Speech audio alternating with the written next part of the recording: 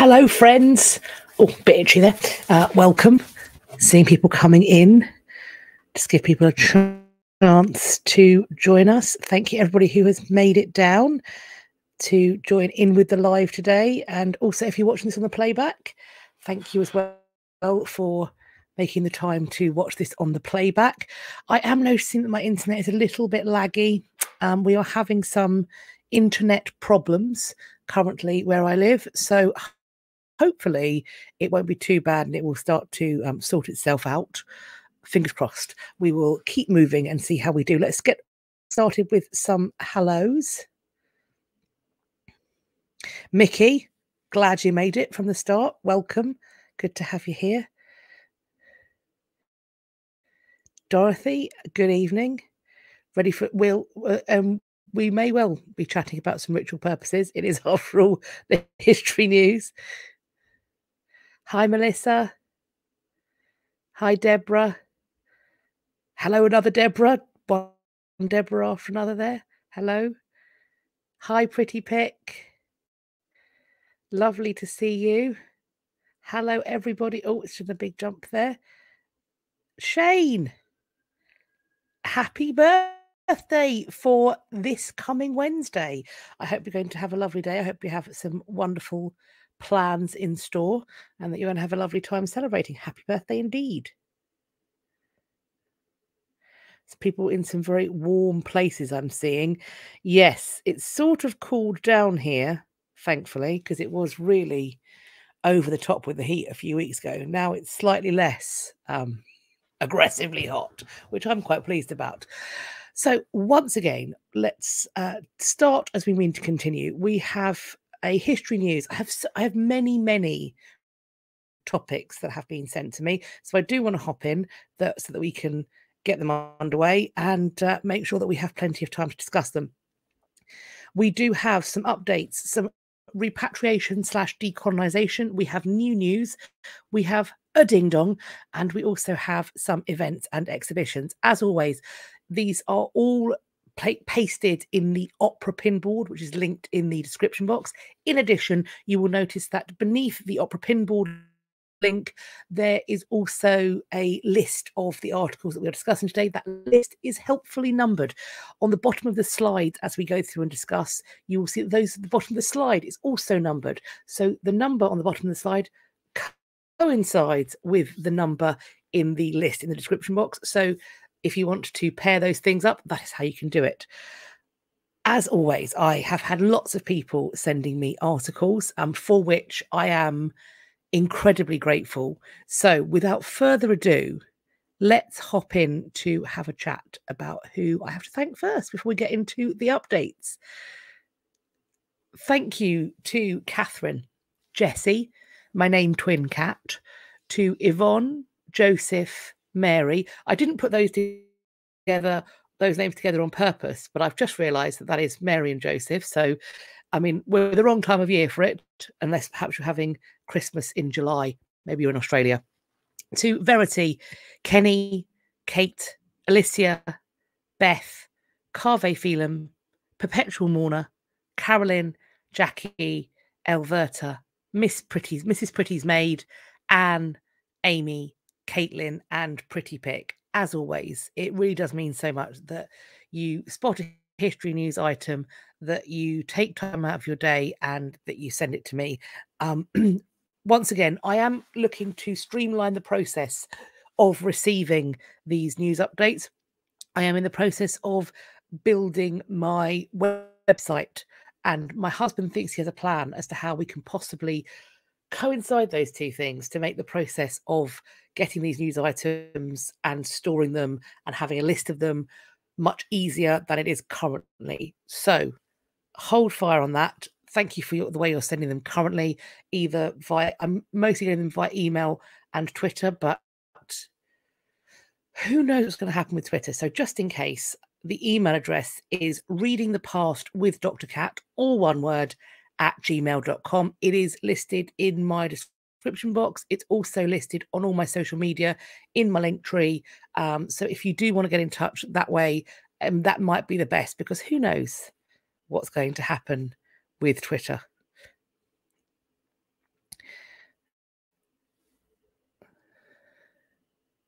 Very secretive of you. I hope that's okay for me to share. I suddenly went, oh, there you go. Welcome, Kenny. Thank you so much. Thank you. Let us. Oh, people are saying who they are. Hello, everybody. We are going to hop into the updates. First update, we have a video. It was a couple of months back now, that shipwreck and the finds on it and the incredible fabric-based finds. Well, here we have a video. First link in the chain. And my goodness, what a thrill it is to see a moving image featuring the clothing. So if you want to check that out, that is available. It is linked. How fabulous is that? Next up, we have the news about that Brickell, I'm not sure how it's pronounced, Brickell construction site following the discovery of prehistoric artifacts. The Miami City Board has voted to temporarily protect part of this uncovered prehistoric settlement. This vote took place on the Monday. It was planned that it was going to be, the site was going to be developed, but the board said that it should be held off the development as it is now going to be a protected archaeological site. There, on this site, they found artifacts and fossils dating back thousands of years. So this vote that's happened now stops developers from doing any demolition or major building or getting permits for those things for at least 6 months. So let us see how that goes, and hopefully they will get some useful stuff out of it. Pretty Pic. Also a Dr. Cat, a semi-named twin, although you go by Katie. See, everyone I think assumes that I'm a Katharine, unless they're on my other social media, because I am a Katrina. So I don't ever respond to Kate, although people do accidentally call me Kate. And I never realise they're talking to me until I hear somebody just shouting Kate repeatedly. I'm like, oh, they probably mean me. But I've never answered to that. I am more likely to answer to Tweenie than I am to Kate. But yes, hello, another semi-named twin. You're a Kathleen. Interesting. Hello, Kathleen. Next update. This is fabulous. This portrait is just chef's kiss, gorgeous. This is the Katharine Parr portrait that was auctioned at Sotheby's. It has shattered records, we are told. It went to a UK collector, so I'm assuming that means private collection, and it sold for $4.4 million, which was 4 times its initial high estimate. Now, the one thing I will say about this publication that we have here is the way that they have started this paragraph. A rare portrait of Katharine Parr, 6th wife Henry VIII, and an accomplished woman in her own right. Correct, but that doesn't actually set her apart from many of Henry's other wives. The majority of Henry's wives were highly accomplished women in their own right. So I feel like they're sort of setting her aside there as being, I mean, yes, she did publish 2 books, which is very accomplished, but she is not the only accomplished wife. Henry is one of those special breed that likes his women incredibly articulate and intelligent and spicy until that spice gets directed towards him, and then he gets the right old hump. I don't know what's going to happen to the painting as it's going to private collection. Let's hope that it gets rented out. The National Portrait Gallery has recently reopened, so maybe.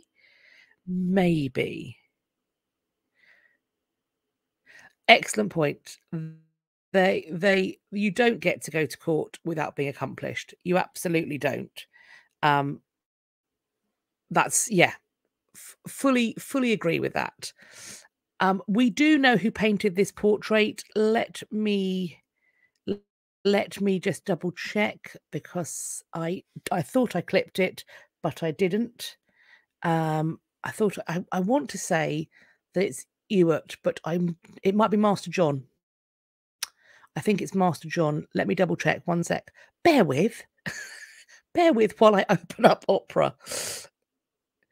Unless somebody can Google it quickly. I think it's Master John.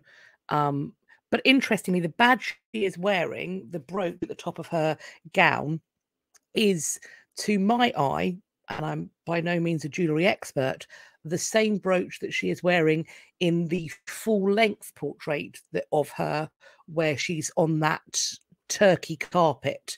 So it's a very interesting choice, because the brooch does include a crown, which means that she is a queen consort being depicted wearing a crown, which is very unusual in this time period.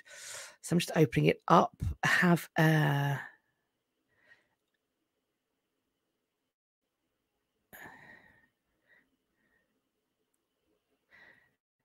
I absolutely agree. Let's hope this is not the last time we see it for 20 years. Indeed.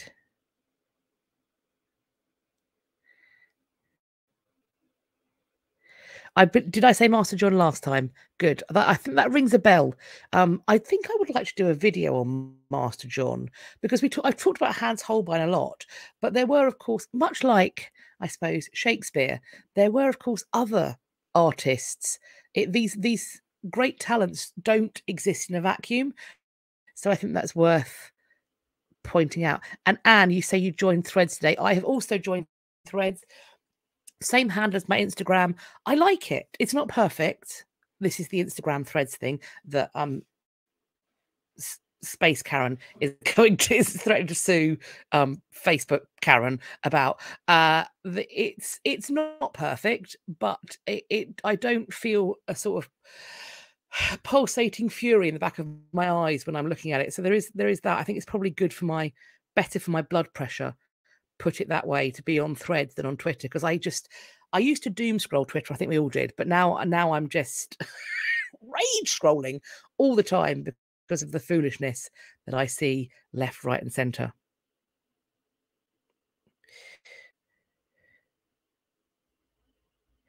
Yes, Yvonne, if it had been bought by a museum, they would make it's gone into a private collection. My hope is that the private owner is the sort of private owner who is prepared to loan it out frequently and in a wide-ranging fashion, principally because then they are in part, this amazing work of art is in part being cared for on somebody else's coin and under somebody else's insurance. And Dorothy, in terms of the Threads profile, Threads, I'm assuming you're asking what Threads is. Threads is Instagram's answer to Twitter. They probably wouldn't like me saying that, but that's what it is. It's a new social media platform. It's heavily linked to your Instagram. It does very much the same thing as Twitter does, but it's a bit more picture-y, if that makes sense.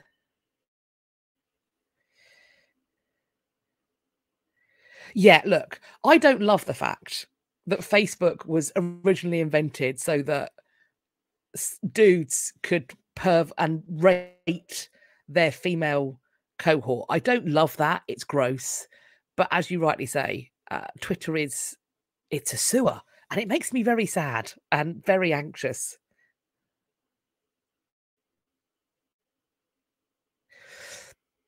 Just double checking.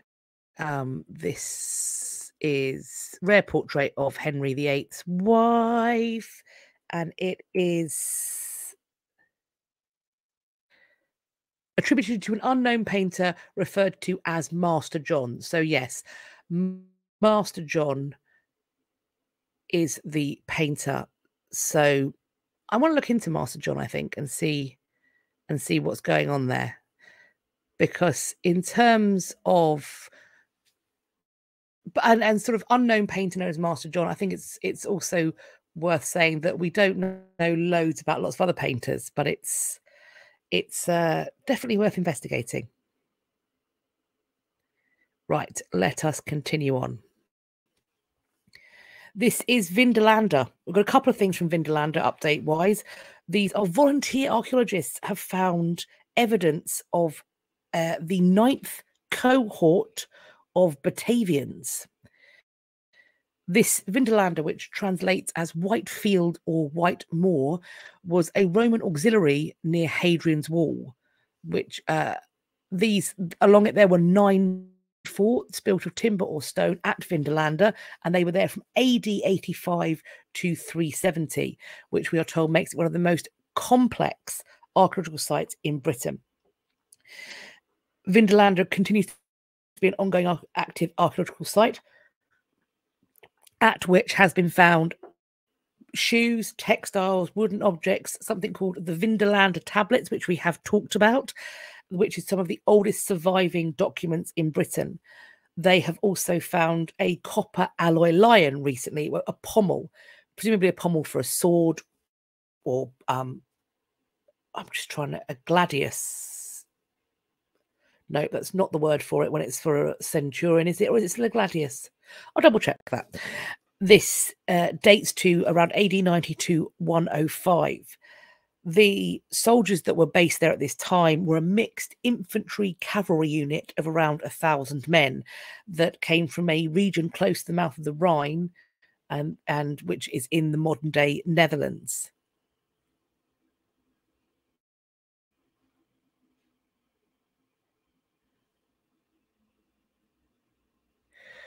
I don't know what that means. I will investigate what rate limits mean, but thank you. I'm assuming that's a warning about something.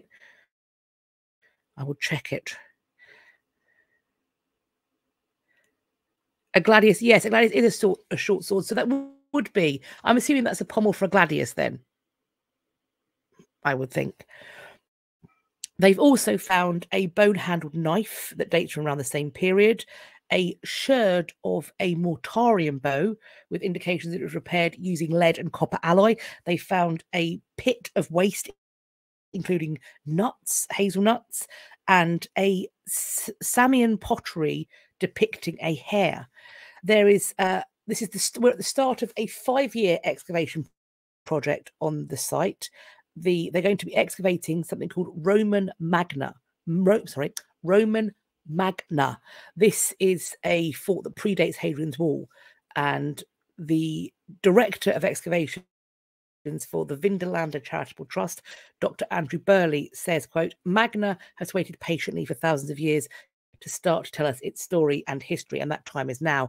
The project is vital, as it comes at a time when the rapidly changing climate is having a devastating effect on the preservation of some of the most precious buried archaeological deposits. This threatens our future ability to explore and understand our past." So it's a really good point. As climate alters, as rainfall alters, soil alters, it may become that it doesn't quite hold on to and protect finds in quite the same way. This is another.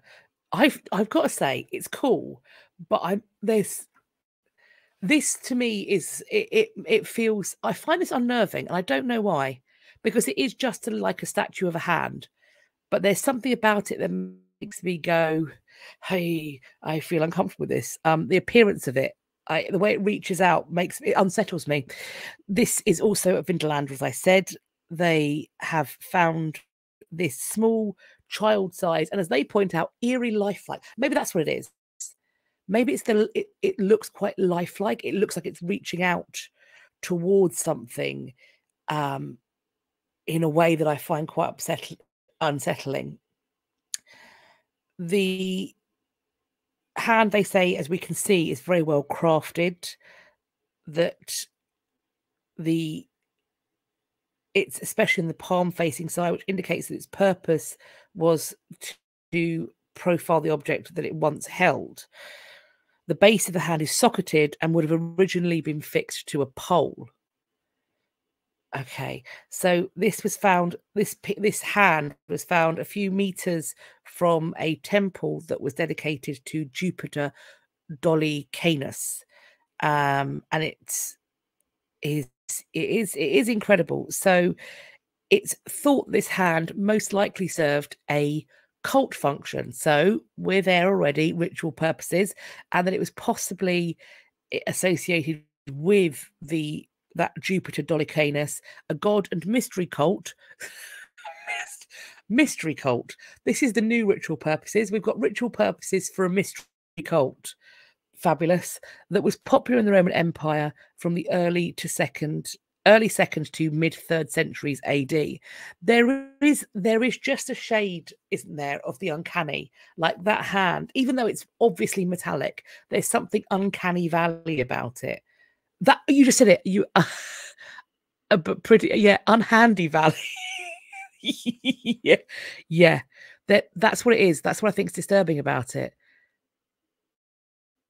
But what a cool find. What a cool find. And the Vinderlander finds are on display. So and I'm assuming as more stuff comes out, that too will go on display. Our next update is about a ding dong. Last week's ding dong. This absolute clown. That's me being polite and not doing a swear. What a fool he is.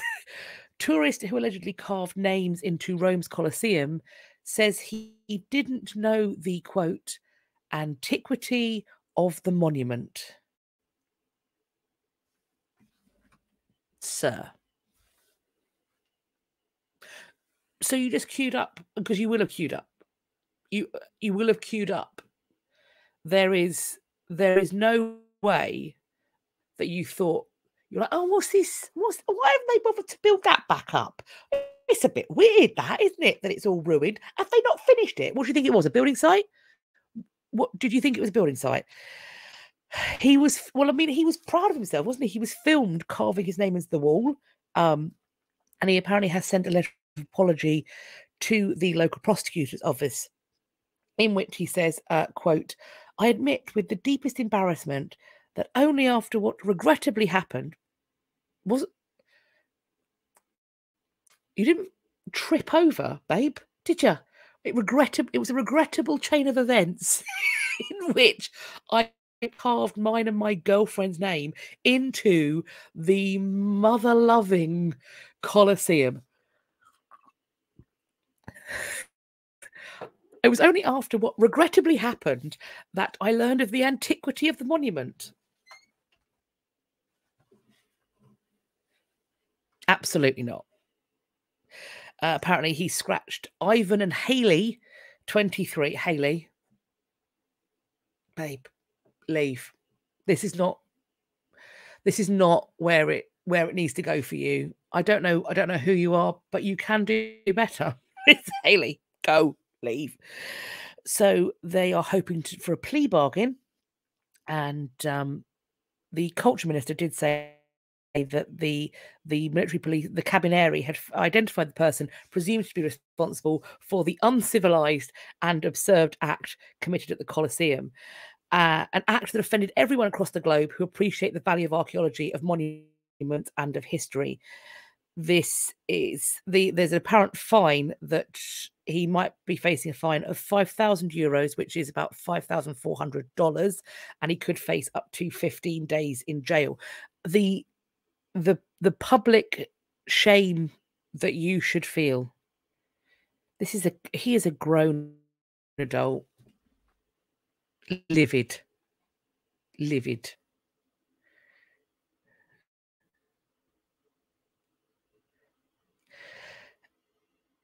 I'm so I'm loving the yeah, this guy is this meme. Here's the facepalm meme. He is in the dictionary definition of facepalm. This dude. I think he knew what he was doing. I agree, but I do think he was unaware of how cross people were going to be. I think he is probably surprised by the outpouring of absolute furious rage. Jessie, I'm not going to put yours up on screen, but yes, I wholly agree. Danny, I agree. I think he's either lying to himself or to us, but there's deception happening there for sure. Just wild to me. Wild. He is from the UK. He is a fitness instructor and something else. He's a fitness instructor and something. And he's one of ours. We claim him. Venus, that means, yeah, I get that. Thank God he's not American, but he's one of ours. So we're blinking well stuck with him.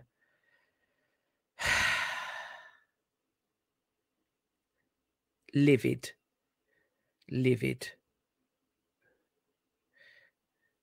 Yeah, that it does sound like his lawyers wrote it. And I'm also, yeah, criminal offensive side eye, bombastic side eye for this one.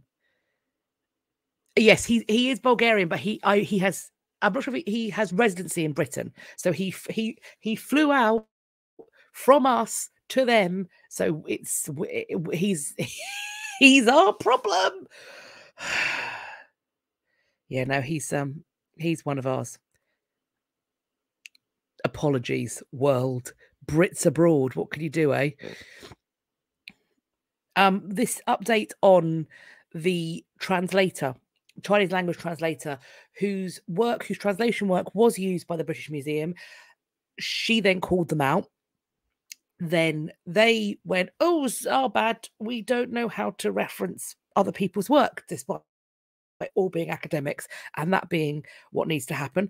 I whoopsie daisy. Well, rather than make it right, what we'll do is we'll pretend you were never here. We'll just expunge you from the exhibition on the person that you are doing all of your academic work on. So, and I think rightly so, Yilin Wang has retained lawyers and threatened to sue the British Museum for copyright and moral rights infringement. I'll be honest with you, I don't know what moral rights infringement means. I'm not I have no law degree. But she's doing this because the institution did not credit her translation. And when they were then confronted, they removed both English and Chinese text rather than crediting and compensating the Vancouver-based translator. So that was an option then. That was... Okay. The British Museum, quote, fully accept it made a mistake, has apologised to Ms. Wang and sought to make amends financially, the institution said in a statement which it provided to the art newspaper. It said that it had offered Wang £600 or $780 in compensation, benchmarked to what it described as, quote, industry rates. I don't know if that's true. I suppose that will be for the courts to decide. I honestly cannot tell you. That feels a little low. I'm just going to say, because it's labour that is going towards an exhibition where I'm assuming the tickets are like £15 to £18, and obviously a lot of people need to be paid. But it is running for a while, and there's also an exhibition book which included the translation in it. So it's been republished in a publication as well that is available, I assume, worldwide. I'm assuming a lot. I'm going to say that here. I don't know if that's lowballed. I don't know.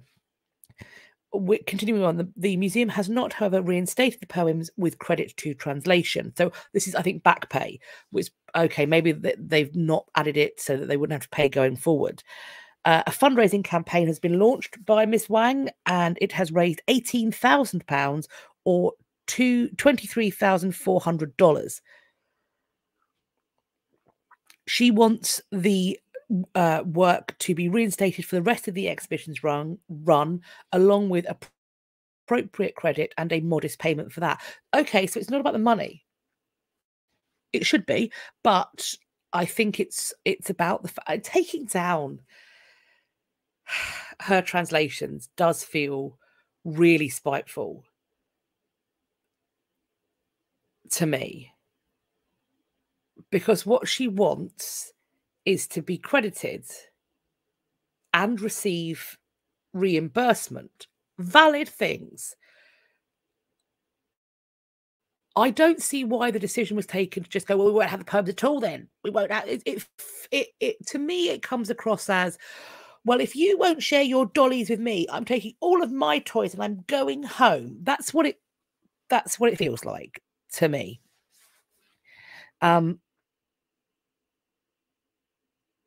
So she has hired John Sharples of the London firm Howard Kennedy LLP. Don't know, haven't heard of them, but I don't, fortunately, have to deal with lawyers because I don't find myself in trouble. Touch all of the wood. But the suit has not yet been filed. So she's threatened it. But the response is, the translations came down at Ms. Wang's explicit request. There's been no engagement with the museum's effort to obtain their consent, the museum told the art newspaper. They said that they followed her wishes. Wang disputed the museum's claim on the crowdfunding page, arguing that her request was not that her work be removed from the exhibit, but, quote, to be removed unless I was properly remunerated and credited for their use. The current position is the worst possible outcome. The public are not only being denied the chance to see my translations and to know who wrote them, but also the chance to read Kuai Jin's words too. So the person who she's translated. The result is, and this is a spicy factual statement. The result is that 2 female writers of colour have both had their work erased. We are not disposable. I beg of the British Museum, who is doing your PR? Who is in charge of your crisis management? Because you need a new girl for that. You need a new lady or gentleman, a whole team. You need new people because they are absolutely ruining it for you. This is wild to me. If the case proceeds to court, Wang has said that she would donate 50% of any financial damages earned to start a mentorship program supporting people of colour translating Chinese poetry. Wowzers. Brilliant. I don't want it to go to court for her sake, but at the same time, I would like the scholarship. I think court would be a really laborious and stressful and traumatic process. I think court generally is. I think her case deserves to be heard, but I don't really want that for her. I want her to be free to do the incredible work that she's doing and to not be sidelined by the failure of an institution that, frankly, by now should be doing better. This is unacceptable. Unacceptable. Wang's lawyer has said, quote, my experience of working with artists, writers, and other creatives is that the worst and most dangerous thing anyone can do to them is to leave them feeling unheard, dismissed, and disrespected. And that is exactly what the British Museum has done here. Wang is hopeful not only for a positive outcome in her case, but the dispute will help raise awareness about the poet in question's remarkable biography. She is apparently sometimes called the Chinese Joan of Arc. And I'll be honest, I'd never heard of her until this conflict had begun. So she fought for women's rights and ran a school for would-be revolutionaries fighting against the Quang dynasty. She was beheaded in 1907 when she was just 31. Wang said on Twitter, quote, the British Museum should absolutely fix things, but I think there's also an opportunity here for another museum to do an exhibit on Kuai Jin and to do it properly. It's a bad look. It's a bad look. And that's a really good point as well. The legal precedent this would set, and what it would mean for plagiarism to be actionable. This is, I mean, of course, it is plagiarism and it is copyright infringement and all of the rest of it. The test cases exist. This interesting.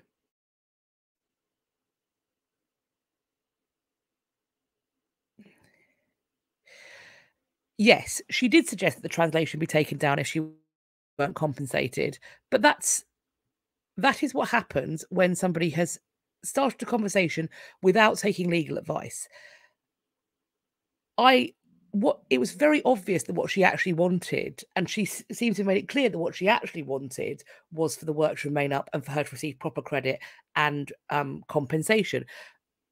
Because saying you either pay me or you take it down, if I was in her position, an exhibition at the British Museum that's already open with translations that have gone into the guidebook for that exhibition, saying take it down, either compensate me or take it down.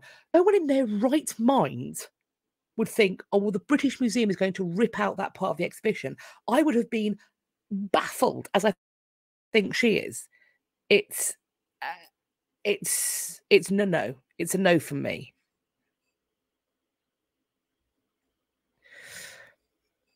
Museums and public institutions like to charge the public and authors for materials that they loan. Should they not pay out when they loan work from others? They should. This is correct. That is absolutely what should happen. Absolutely. We have a happy news about a repatriation. Dutch museums are going to be returning artifacts that were looted from Sri Lanka and Indonesia. Look at this gorgeous cannon. This is called the Cannon of Kandy with a K. Silver, wood, gold, and rubies. It is among items that were looted during the colonial period operated by the Netherlands. It's going to be returned to Sri Lanka. Isn't it a beautiful object? I'm not entirely sure how big it is. It's gorgeous, regardless. So there's a planned restitution of 478 cultural objects. You want to? So she has. I have linked her Twitter in my opera pin board. So her Twitter, I'm assuming, will have her funding page on there. The Crowd Justice, I'm assuming it will be linked there. So if you want to go and check that out, then she's on Crowd Justice. Alternatively, I don't know, I'm not familiar with Crowd Justice, whether you can search by her name, which is Yilin Wang, spelled Yankee Igloo Lima Igloo November. That's how you do those alphabets, isn't it? And then it's WANG Wang. So I don't know if that's how you search Crowd Justice, but her Twitter is linked if you want to check that out.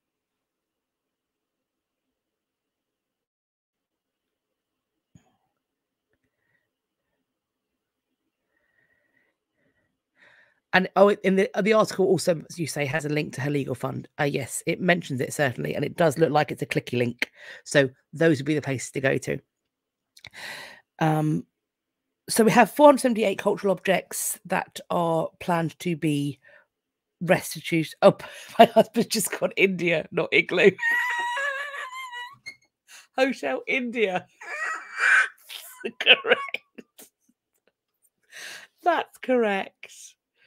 That's correct. I tell you why. It's because on number plates, you don't tend to have the letter I. And the way I learned that alphabet was when I was helping out in my family's car dealership and garage, the kind of workshop.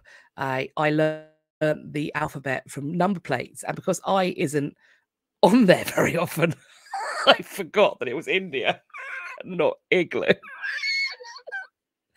I'm sorry. Oh dear. So we are being told that, quote, this is a historic moment. It is the first time that, based on the advice of the Advisory Committee on the Return of Cultural Objects from Colonial Context, they should have thought of a shorter name for that. That is big. We are returning objects that should never have been in the Netherlands. Quite right. The committee was set up in 2022 to assess requests by countries for restitution of artifacts in state museums. It is considering more restitution requests from Indonesia, Sri Lanka, and Nigeria. This Cannon of Kandy is a ceremonial weapon made of bronze, silver, and gold, inlaid with rubies. The barrel is decorated with the symbols of the King of Kandy, so a sun, a half moon, and a Sinhalese lion. This has been in the collection of the Rijksmuseum since 1800. It's believed to have been looted by the Dutch East India Company during the siege and plunder of Kandy in 1765. The director of this museum said that the decision to return the cannon and 5 of the pieces was, quote, a positive step in cooperation with Sri Lanka. There's a planned ceremony that actually took place on July the 10th to officially hand over looted artifacts to Indonesia, which is going to be taking place in Leiden, including a collection of jewels known as the Lombok treasure that was looted from Lombok Island.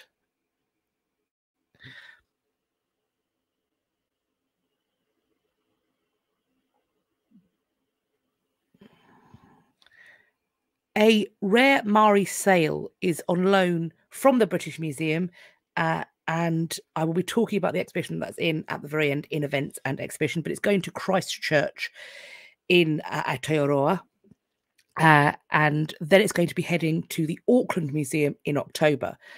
It arrived carefully rolled up. In the exhibition, we are told that there was a 3-day wanega. I'm not 100% sure what that means, but it enabled people to, quote, get up close and personal with this 5-meter long sail. The British Museum gave permission for people to touch the delicate weave, and which we are told is incredible that was allowed to happen. However, and as somebody pointed out, perhaps the reason why the British Museum has been so accommodating, quote, no trouble provenance was found, so the piece would be returned to the British Museum, with whom the research team's strong relationship made the loan possible. So essentially, they were quite happy to let it go when they were pretty much assured that there was going to be nobody in the place it was going to that could lay claim to being its rightful possessor. There is a mystery of how it came into British hands. Well, I mean, I think the fair assessment is that it not maybe gently on the balance of probability, probably not. But it does sound it's the speculation that it came back with Captain Cook's collection in the 1700s. This design, we're told, involves immense ecological knowledge, delicate strands less than 5 millimeters wide. We're told that it's amazing and beautiful. The exhibition in question opens on Saturday, and there's going to be events at the gallery over the weekend. So we'll be talking more about that, and I have got links for all of it. And I think the thing is that it's not that they don't know which community or group are the rightful possessor. So thus, if no one has an authenticated claim to it, it becomes, you know, the baby that can be split in half. If you know what I mean.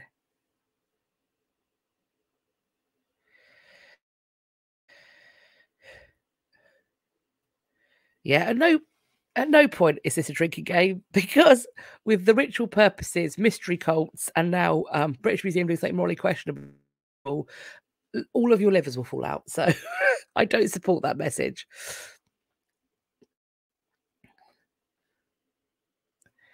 We have got the repatriation. Switzerland sending this back to Egypt. This is a fragment from the statue of the Pharaoh Ramses II. It's more than 3,004 years old, and it was confiscated in Geneva as part of criminal proceedings. This stone sculpture was handed over to the Egyptian embassy in Bern on Monday by the director of the Federal Office of Culture. Its return is in accordance with the law on international transfer of cultural property. And we are told that this restitution underlines the joint commitment of Switzerland and Egypt to combat the illicit trade in cultural property, which was strengthened in 2011 by entry into force of a bilateral agreement on the import and return of cultural property.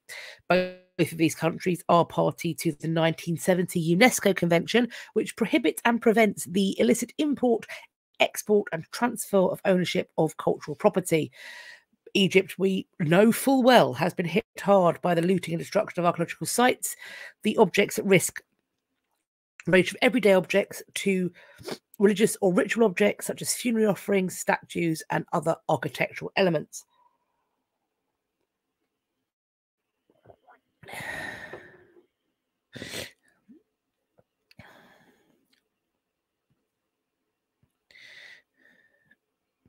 Now, when I first saw the picture on the black background, I thought I was looking at something probably the size of a thumb. But then I've seen the person working on it at the far end, and it's a big lad. It's a big boy. So we are talking about a Virginia museum that repatriated a Nigerian sculpture and received a high-tech replica in return. Could the exchange shape the future of restitutions? Yes. Yes. Because as I have said many, many times, people who visit museums don't care about replicas. They don't. They are particularly of large scale objects. Maybe they feel differently about paint. They don't want a copy, maybe. But when it comes to things like, for example, the most famous dinosaur, certainly in England, maybe in the British Isles, is Dippy the dinosaur of Natural History Museum fame. Everyone knows Dippy. Most people have got a picture with them. Buy Dippy on a school trip or something like that. I, in fact, took home a statue of Dippy with flesh reattached. Dippy was an integral part of everyone's childhood. Dippy, there are about 5 Dippys worldwide. They are casts of the original skeleton, and even then it's bits and pieces of different dinos put together, I believe. No one minds about that. You rarely find entire skeletons of dinosaurs, or sorry, fossils of dinosaurs. So where you see a full fossil of a dinosaur, take for example a Stegosaurus, like the one they have in the Natural History Museum, many of those bone pieces are cast from other bones to make up a full fossil. We are very used to seeing casts all the time. All the time.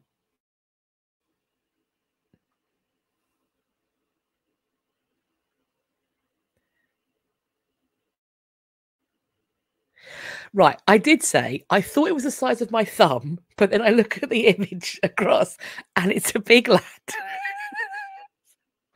I didn't, do you know what? Do you know what? Correct.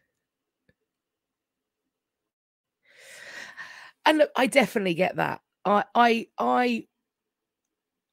If and when, please, the Parthenon marbles go back where they belong, having statues and replicas in their place, I do wonder about that. However, the exhibition where they it was the Met, wasn't it? And then it came travelled, where they put in replicas and recolorized them and painted them the way they would have been painted using those replicas. That's the thing about the replicas, is there's stuff you can do with it and experiments you can do with it that you can't do with existing things in museums. So for example, the heads, the busts of Roman emperors that we pretty much know were heavily painted and decorated, they having a cast of that, having a replica of that, would give us the time to experiment with the appearance of it, and the experience of seeing many of those things fully coloured and highlighted would be really cool, I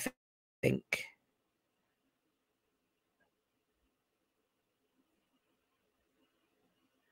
I've not got to the thing about Elizabeth yet. We're still on repatriations. I'm gonna start motoring through though, because we've been here a while. So we have, this is the Factum Foundation has been digitally recording the Bekor monoliths and producing facsimiles of them since 2016. The aim is to pilot a new model of restitution to, quote, show how digital technologies can be used to share objects so that repatriation was not necessarily a zero-sum game. This this time it really was wonderful to be able to send the original back and the facsimile to the international collection. Lots of these communities thank me when one of the monoliths is brought back in facsimile form, but the original has the spirit of their ancestor inside the stone. So they can do a facsimile of their ceremonies, but it won't be the real thing. Recording these monoliths has also had the positive effect of making them much harder to steal and sell illegally. We have them in every dimension photographed. It is a visual record. The next step for this foundation is to submit the sites of the Bacor monoliths to UNESCO for World Heritage Site status, which would help to protect them further from damage that is associated with deforestation. So, interesting. This happy-faced man has spent decades collecting dozens of Ho-Chunk Nation artifacts. There are 200-year-old portraits, hand-woven baskets, carved wooden tools. Apparently, this was an interest born out of his childhood, and he had two parents who were collectors. But now he's 89, and he's wondering what he should do with cultural materials that don't belong to his culture. And he believes that they now belong with the nation. 4th of May, there was an article about the installation of the Ho-Chunk clan circle sculpture at UW-Madison, and this got this gentleman off the fence. So he decided to offer the pieces to the Ho-Chunk Nation Museum Cultural Center. He met with Casey Brown, who we can see here, who reviewed the collection. Apparently, he wants assurances, not Casey, the other guy, that as much as you can, they would be displayed, that people would see them. It's good of you to be making demands. Well done. That's the way this should work. He and the museum are still working out what items Spengler will donate. So they're not all up for grabs. It's going to be a pick and choose. But the collection is extensive, apparently. Among the items is an original group of McKenney and Hall lithographs of significant tribal figures from the 1840s. These portraits have apparently been in Spengler's family for decades, but their history goes back to 1824 when Thomas McKenney was appointed the head of the Bureau of Indian Affairs, a position created for him by the War Department Secretary John Calhoun. In his 6 years as head of the Bureau, McKenney played a key role in the forced assimilation of Native Americans. So it's got a super nice history there. Fabulous.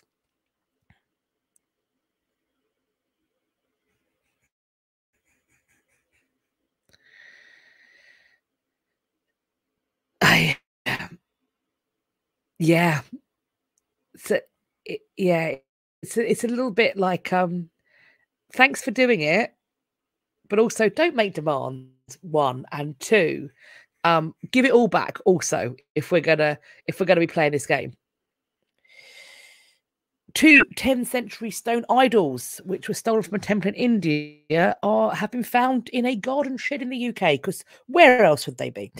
These were recovered from an Englishwoman's garden shed. They are going to be returned to the Indian government during a special handover ceremony at the High Commission of India in London on August the 15th, which is India's Independence Day.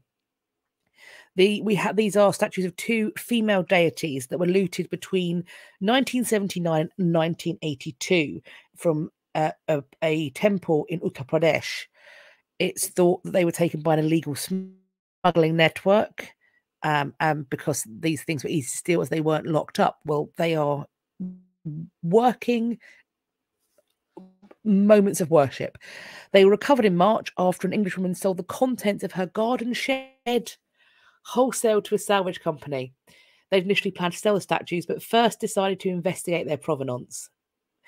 They were soon referred to Chris Marinello, who is an American lawyer who founded the Art Recovery International in London in 2013. Chris Marinello, another hero for us. So it's a good time.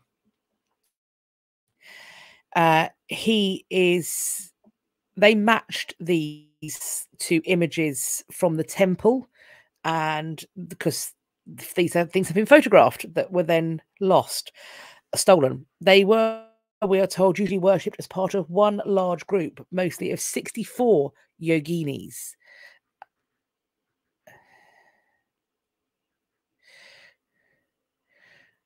This talking about the guy before. No, it's not better for them to leave them to his descendants to dispose of on eBay. It's certainly not. But what would be even better is if he wasn't picking and choosing which ones he handed over, if he realised that they should all be handed back. And on top of that, not make demands, I think.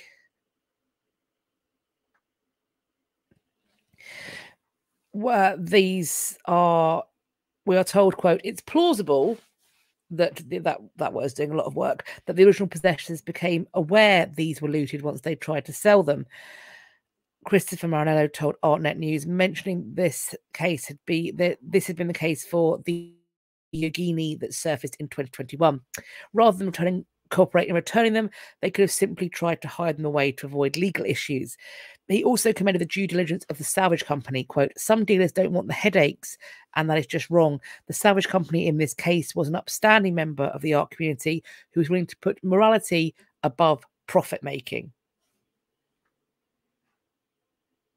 Fabulous. Last repatriation news. Italy is calling on the Louvre to repatriate 7 ancient artifacts of questionable provenance. They were acquired by the museum between 1982 and 1998 from dealers that allegedly trafficked in stolen material. In February, the Italian culture minister met with the Louvre president to discuss the objects. Among them is this black 5th century amphora, which is attributed to the famed Berlin painter. Also, several Greek vases that were created between the 4th and 6th centuries BCE. Quote, I consider that works of doubtful provenance are a stain on the collections of the Louvre.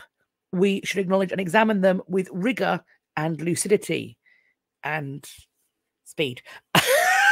Rapidity also. Rapidity is also be diligent, but be quick. So we are told the museum is now investigating the provenance of the objects in question and could return them as soon as this year if they are indeed to have been proven to have been unethically sourced.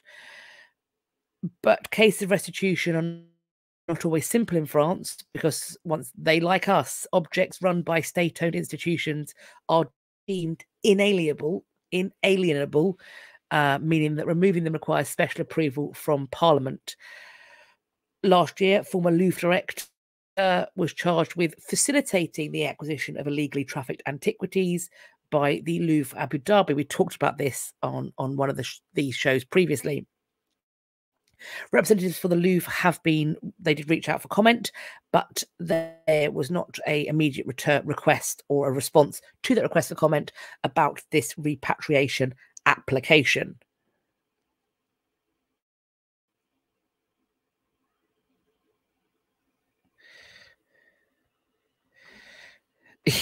Yeah, with interest. With TikTok, that's the sound of your cash running out.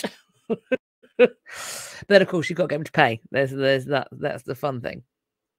I do think though that there is going to come a point, because I am seeing a general groundswell of celebration when repatriations happen, and I'm also seeing increasingly a shared collective, and I'm witnessing this in museums that I'm in heritage sites that I'm in, when I'm talking to members of the public. There is, first of all, a question I'm often asked in various places is, how do we have this? That's a question. 10 years ago, I was never asked that question. 5 years ago, I wasn't asked that question. I'm being asked that question regularly now. Where did this come from? How do we have it? And it's a query. People want to know. That's new. People are much more au fait with the sticky fingers of people in the past. So yeah, the ethical considerations of people who've bought tickets, I'm seeing. So I think there's a sea change, and I also think that with that groundswell, there is an element to which the institution, I've said this before many times, the institutions that fail to respond, the institutions that are on the back foot, the institutions that feel like they have an inalienable right to have things because finders keepers or possession is 9/10 of the law or whatever other nonsense they want to spout. What's going to happen is countries where they are fully throwing themselves behind repatriation and countries that are requesting repatriation, which think a growing number, are going to stop doing business.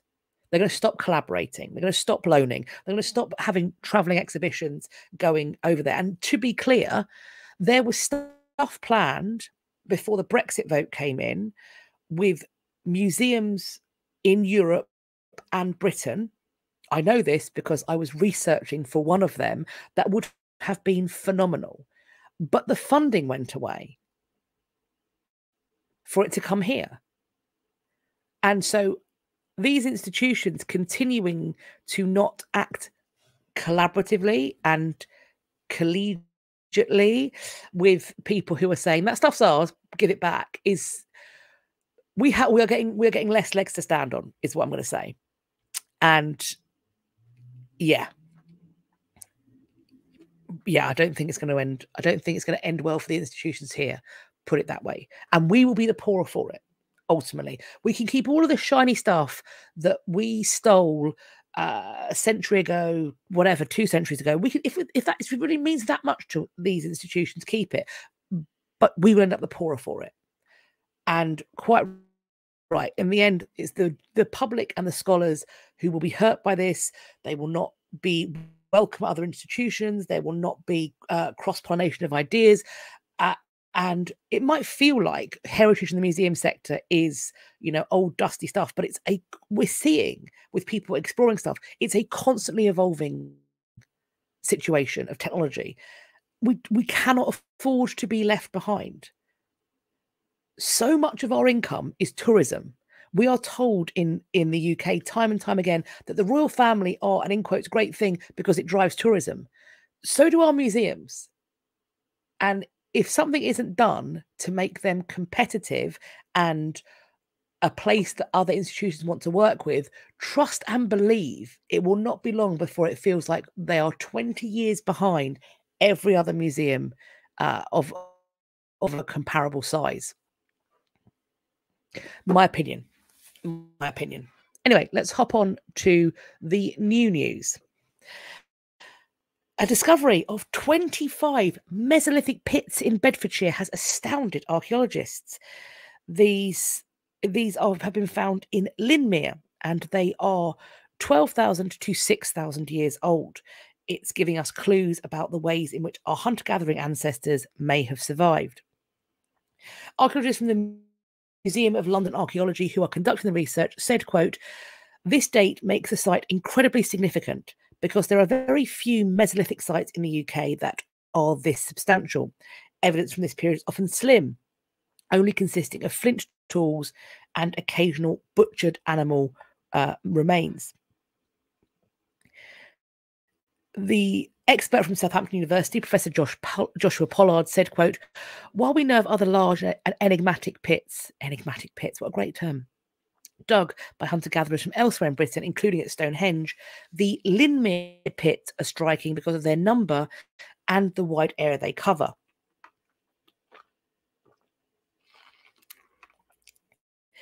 This site has been explored as part of 2 separate development projects. So Albion Archaeology worked on one area and the Museum of London Archaeology excavated the other. They found in the pits animal bones, the remains of aurochs, which are a wild species of cattle, with evidence that people had ate them.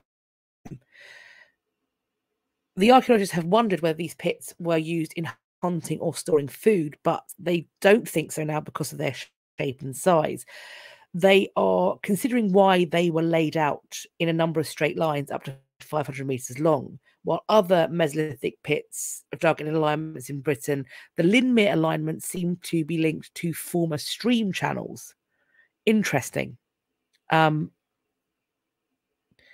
So they are suggesting the effort required to construct these pits, their alignments and their locations next to water, might have some spiritual or special significance. So I need to get another bell because ding, ding, ding, we're going with ritual purposes. We are told that during this Mesolithic period, Ice sheets covering much of the country retreated and sea levels rose, cutting Britain off from mainland Europe. This was a crucial time of transformation in the UK's past, and studying a site where people made such a mark on the landscape could have far-reaching impacts on how archaeologists understand these ancient communities. It's thought there may be further pits that could be found in the area, and archaeologists are still analysing the finds in the lab. They want to know if these pits were dug at the same time and understand more about the plants that were growing nearby. We are told, quote, the work will reveal the environment these people lived in and hopefully answer the question, what were these pits for?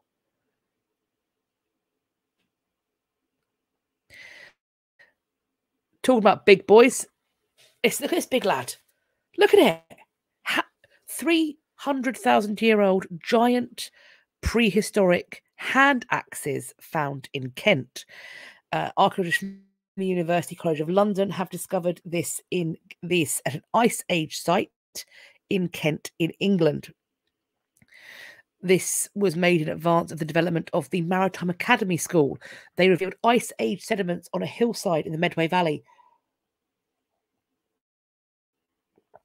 And among this collection of finds are two giant, and they aren't joking, hand axes. I'm loving the puns about pits. Just want to put that out there. I'm seeing them. I'm enjoying them. Do carry on. Among this collection of finds are two giant hand axes made from flint. And these are, we are told, among the largest stone tools from the Paleolithic period found in Britain. Look at what she's holding there. It's blinking enormous. The largest of the hand axes measures 29.5 centimetres in length. It's a big boy. These hand axes are so big, we're told, that it's difficult to imagine how they could have been easily held and used. Perhaps they fulfilled a less practical or more symbolic function than other tools. A clear demonstration of strength and skill.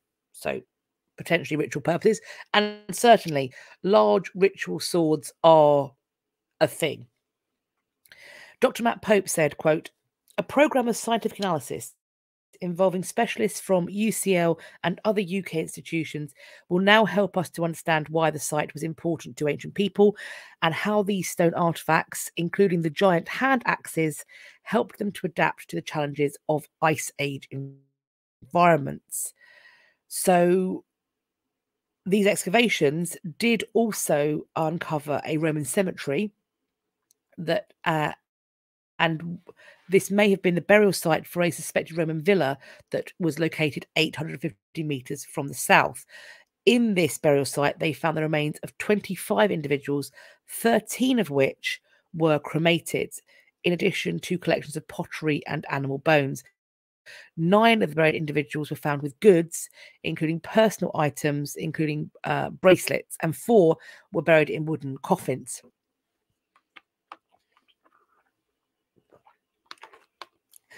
I think I saw some suggestion that this large hand axe may have some are suggesting that it may have been used in butchery. I am sure that more information will come out. Humans were in South America at least 25,000 years ago, we are being told here, because of the discovery of giant sloth bone pendants. Humans were living in Brazil earlier than previously thought.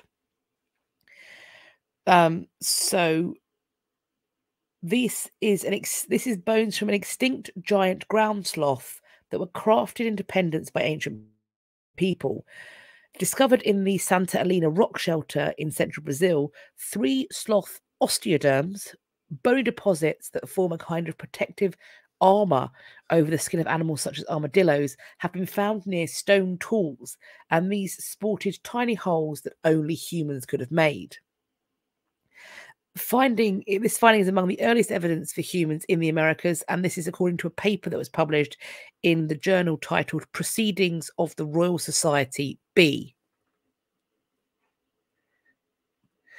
I think it's a hand axe because it doesn't have a handle. An axe has a handle. A hand axe, you hold it and You're the handle. That's my hand gesture. I don't know how to show it, but you're the handle. Your arm's the hand. Your hand's the handly bit.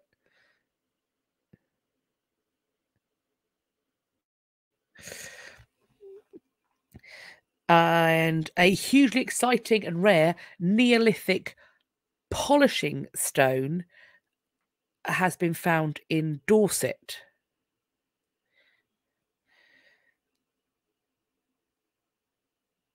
At first glance, this looks like a rugged boulder, correct? But they have found a smooth, glossy dip in the stone that indicates that it's something very special. This is a vanishingly rare polishing stone used 5,000 years ago by Neolithic people to hone tools such as axes. This one was found by chance as volunteers cleared scrubland to expose sarsen stones that had been hidden by vegetation over the decades. The Jim Rylott got there first and saw the boulder. Quote, it's a relatively unprepossessing boulder on one side, but then he flicked away some leaves and saw this shiny, polished area. Quote, it's safe to say I was surprised. The only other one found in situ in England was found in the 1960s in Wiltshire. And by in situ, this stone is deep into the ground. It's got this glossy surface. Stone axes were used by the early farming people of the Neolithic to clear woodland and to build houses and monuments. There's evidence that many stone axes were moved around widely in prehistoric times, possibly traded as part of exchange systems or carried by their owners from different sources where the stone was quarried. So after the discovery of this polishing stone, the area around it is now subject to excavation and specialist analysis to see if any traces of the makers of stone axes are still present. Sasha Chapman, Inspector of Ancient Monuments at Historic England, said, quote, this is a hugely exciting and rare discovery in this little understood historic landscape, which is giving us an opportunity to explore the use of the stone and the communities who were using it. So these polishing stones, we're told, can be earth-fast or portable, with many being found in France. And in fact, the name they go by is a French name that I'm not going to try and pronounce, but you can read it. It means polishing stone in French. But and worst comes to worst, I get my husband up to read it. But that is the name, and that's why it's got a French name.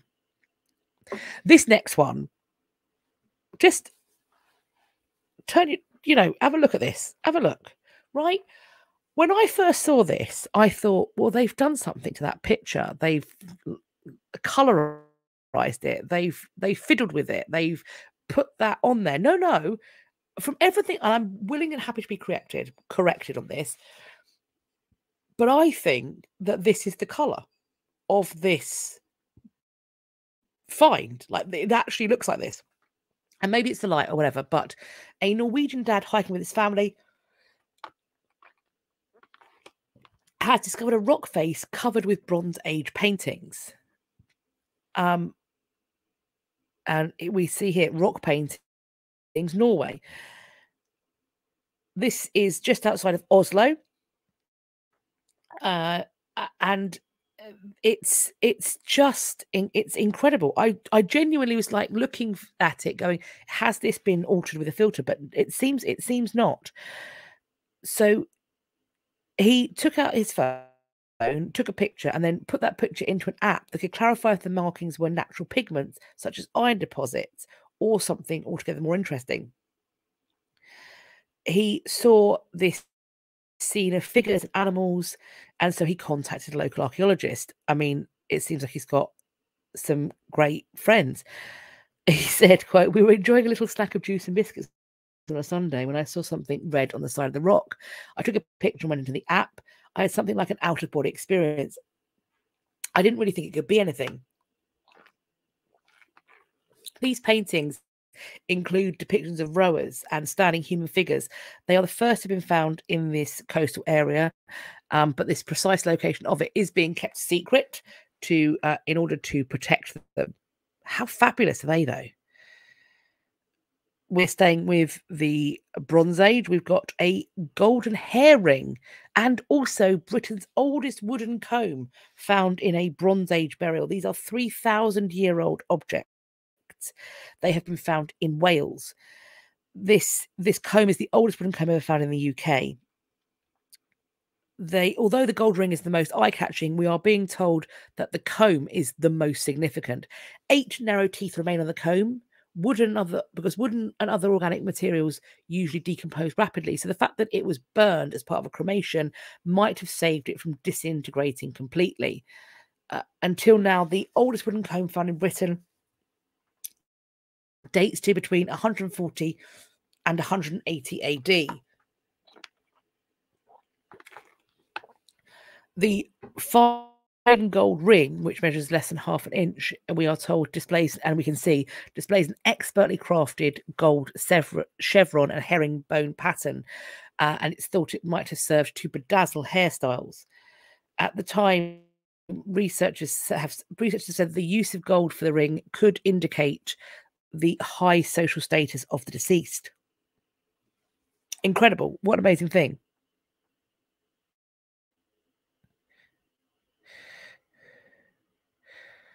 Good question. Unclear from the reporting and from the image. Don't know whether it's decoration or for combing. If I find out more, it will be in the updates. Good question. Very good question. We've got a Bronze Age golden torque found in a field near Mistley. This is a 3,000-year-old fragment that was found in Essex. The Fines Liaison Officer said, despite it being made of prehistoric gold, quote, it could have been made yesterday, which is mind-blowing. It's the first ever torque to have been reported as treasure from Essex. Gold metalwork from the Bronze Age is rare in Essex. So it's 3,000-year-old. The detectorist who found it reported it to the Portable Antiquity Scheme 3 years ago, which it has to. That's the law. The British Museum experts confirmed that it was made from at least 75% gold and about 18% silver and some copper. It was crafted from a rectangular rod with 4 grooves cut into it. And it would have been made by a highly skilled goldsmith who knew how far it could be twisted and when to stop so it didn't essentially shear off. The hope is that Colchester Museum will acquire this piece. Colchester has a big Roman collection. If it does, when this goes on display, this will, of course, be in the updates. A high-status ancient Spanish tomb held an ivory lady. This is the highest status individual in ancient Iberian cooperative society that has been found, and it was previously believed that the burial was of a male, but instead now new study has said that it's actually a woman. This is a treasure-packed tomb outside Seville, and it dates back to 2850 BCE, and it was thought that it contained a young man of between 17 to 25 years old, but new techniques have shown that actually it's a woman, and they've called her Ivory Lady because she was buried with ivory tusks, ostrich eggshell, and a rock crystal dagger. They detected her sex using a new technique that identifies chromosomal information in tooth enamel.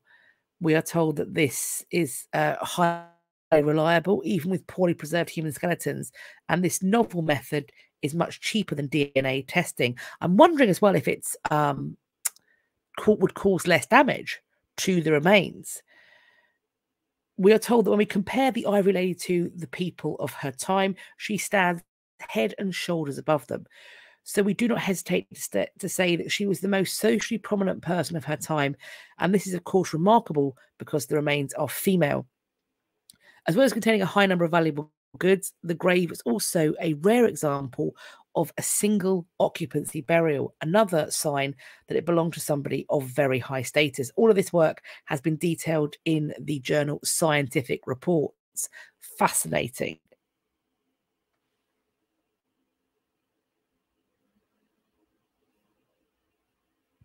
That's very kind, Robert. Thank you. Thank you for staying and watching.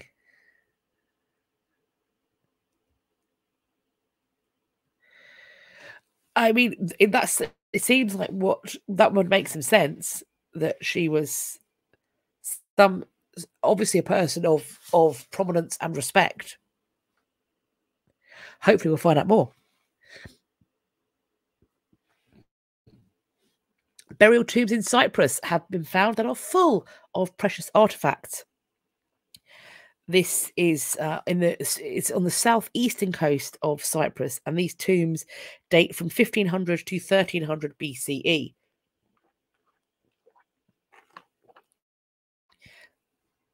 Professor Peter Fisher from the University of Gothenburg said, quote, "It is reasonable assumption that these were royal tombs, even though we don't know much about the form of governance that was practiced in the city at this time. The site was discovered using magnetometers." I don't know how you pronounce it. A device used for measuring the Earth's magnetic field in geophysical surveys. I know about that from Time Team Geophys, to detect magnetic anomalies of various types and to determine the dipole moment of magnetic materials. Those were words. They were in an order. Some of you may know what that meant. Dipole. I'm good for you. So they compared a site where broken pottery had been ploughed during farming with the magnetometer map. They showed large cavities 1 to 2 meters below the surface. They said us to continue investigating the area and to discover the tombs. We continue on. They consist of underground chambers, each measuring up to 4 by 5 meters, accessed via a narrow passageway from the surface. In the chambers, they found over 500 complete artifacts. So this is precious metals, gems, bronze weapons, ivory, high-status ceramics, and a gold-framed seal made of hematite. Wowsies. These tomb contents would have been imported from neighbouring cultures and civilizations. So gold and ivory from Egypt, the precious stones from Afghanistan, India and Sinai, while other objects come from the Baltic region. They also found well-preserved skeletons, including a woman who was found surrounded by ceramic vessels, jewellery, and a bronze mirror. Professor Fisher, quote, "Several individuals, both men and women, wore diadems, and some had necklaces with pendants of the highest quality, probably made in Egypt during the 18th dynasty at the same time as pharaohs such as Thutmose III and Akhenaten and his wife Nefertiti." Very cool. Very cool. Well, I don't think we've got muons in this one. I'm very glad you like it. And congratulations on your summer break, and have a wonderful time at Hampton Court. There is, if you're around, then August the 1st to 6th, I want to say, Hampton Court is having a joust. It's always a good time. Love a bit of jousty.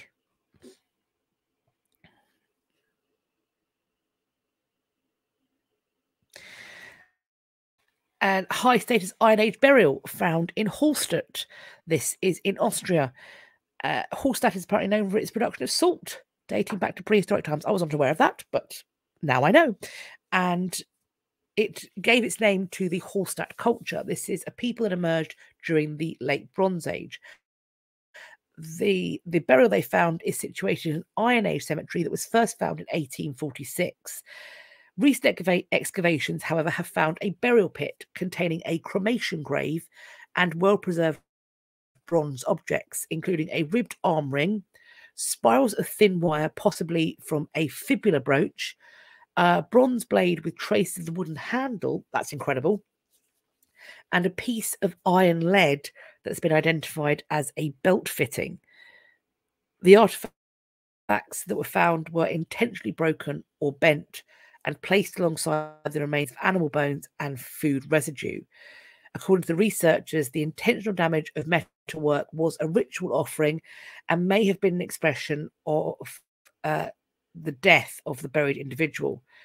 Several spiral discs were discovered, which is what we're seeing in that picture, and upon closer examination, the team found traces of preserved fabric. The research suggests that the burial was placed in a textile bag and the spiral disc deposited on top, revealing for the first time a new and distinct burial practice of the Hallstatt culture from the Iron Age.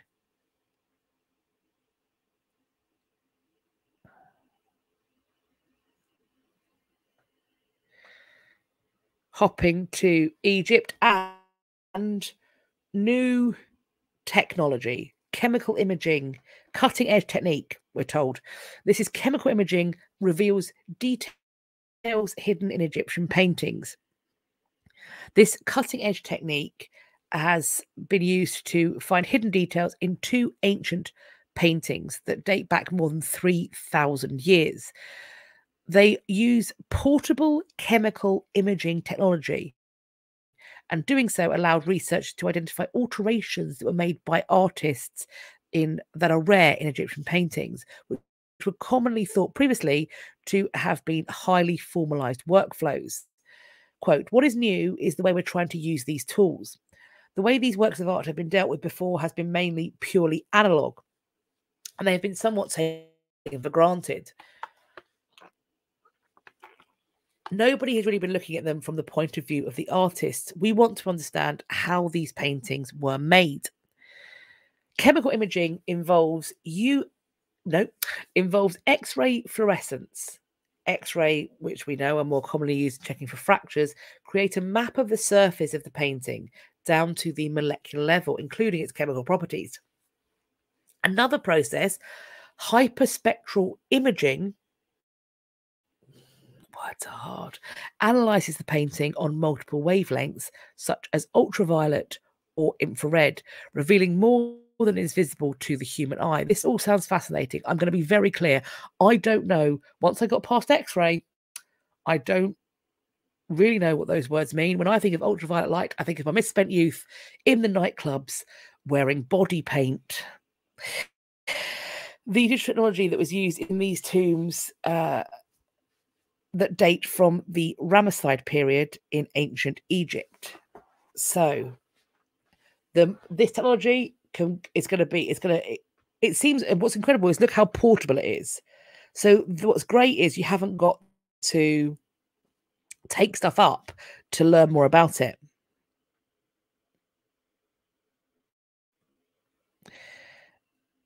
A 2,000-year-old Roman pewter hoard has been found in Suffolk. They've got pewter plates, platters, bowls, and a cup. These vessels were carefully stacked in a pit, suggesting they were buried as a single group, possibly for safekeeping or as an offering. Or, my suggestion, somebody's kids knew that mum and dad were coming home after being away for a week, and they'd not done no washing up. So they just buried it and went, don't know where it went, mum, dad, sauce. I'm being silly, but funny. That would be funny if that was the case. This was found in 2022 by a local metal detectorist. Get yourselves a metal detector, but remember, there are laws in some places. We are told, quote, "This is a significant discovery. The larger plates and platters were used to allow food to be served communally, and the octagonal bowls may have a Christian reference. Similar hoards are found across southern Britain, including from nearby large Roman settlements at Icklingham and Hockwood. Suffolk County Council Archaeological Service facilitated the excavation of the whole hoard, which was carried out by Wardell Armstrong and Norfolk Museum Surface conservators. We are told that there's evidence of heavy plough damage to the vessels. There's corrosion that's fused some together, and as pewter is not a precious metal, the treasure is of inestimable archaeological value. And so, but because the metal isn't precious, it does not qualify as official treasure and therefore belongs to the property owner. This hoard was discovered on the Euston estate, making the Duke of Grafton the owner. He, however, donated it to the West Stowe Anglo-Saxon Village and Museum, which is located near Bury St Edmunds. The Duke of Grafton from the Euston Estate said, quote, "We were happy to donate this hoard and make it available for the public to see. Everyone can then share in the joy of this historic Suffolk find."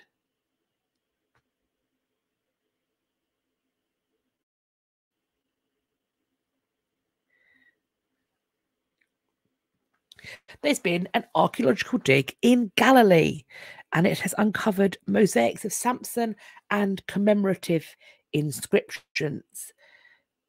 This spectacular mosaic panel dates to around 400 CE. It's in the late Roman synagogue at Huchok, an ancient Jewish village in Israel's Lower Galilee. This newly discovered mosaic consists of a large panel, in the centre of which an enigmatic Hebrew inscription is framed within a wreath. To the two sides of the wreath, an Aramaic inscription lists the names of either the donors who provided funding for the synagogue's mosaic or the artists who made them. The wreath is flanked on either side by lions, resting their forepaws on bulls' heads. The entire panel is surrounded by a decorated border showing animals of prey pursuing other animals. So, this archaeological project at Huchok has left an extraordinary legacy of significant finds, including, we've got this list here, a Hebrew inscription surrounded by human figures, animals, and mythological creatures, including puti or cupids, little angels. The first non-biblical story ever found decorating an ancient synagogue, perhaps the legendary meeting between Alexander the Great and the Jewish high priest. A parody depiction of two of the spies sent by Moses to explore Canaan, carrying a pole with a cluster of grapes, labelled "a pole between two" from Numbers 13:23. There's another panel showing a man leading an animal on a rope, accompanied by the inscription "a small child shall lead them" from Isaiah 11:6. Figures of animals identified by an Aramaic inscription as the four beasts representing the four kingdoms in the book of Daniel. There's a large panel in the northwest aisle depicting Elim, the spot where the Israelites camped by the 12 springs and 70 date palms after departing Egypt in Exodus. There's a Noah's Ark, the parting of the Red Sea, a Helios zodiac cycle, Jonah being swallowed by 3 successive fish, and the building of the Tower of Babel.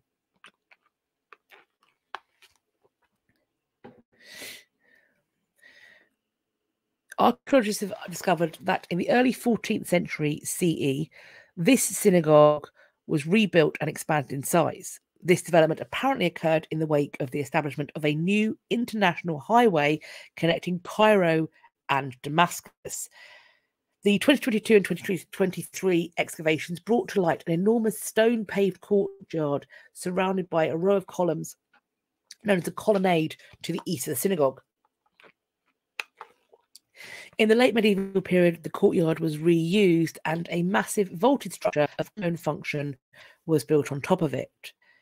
With the conclusion of this final season of excavations, the excavated area is going to be turned over to the IAA, the Israel Antiquities Authority, and also to the Jewish National Fund, which are planning to develop the site as a tourist attraction. So when that opens, trust and believe, I will be updating you.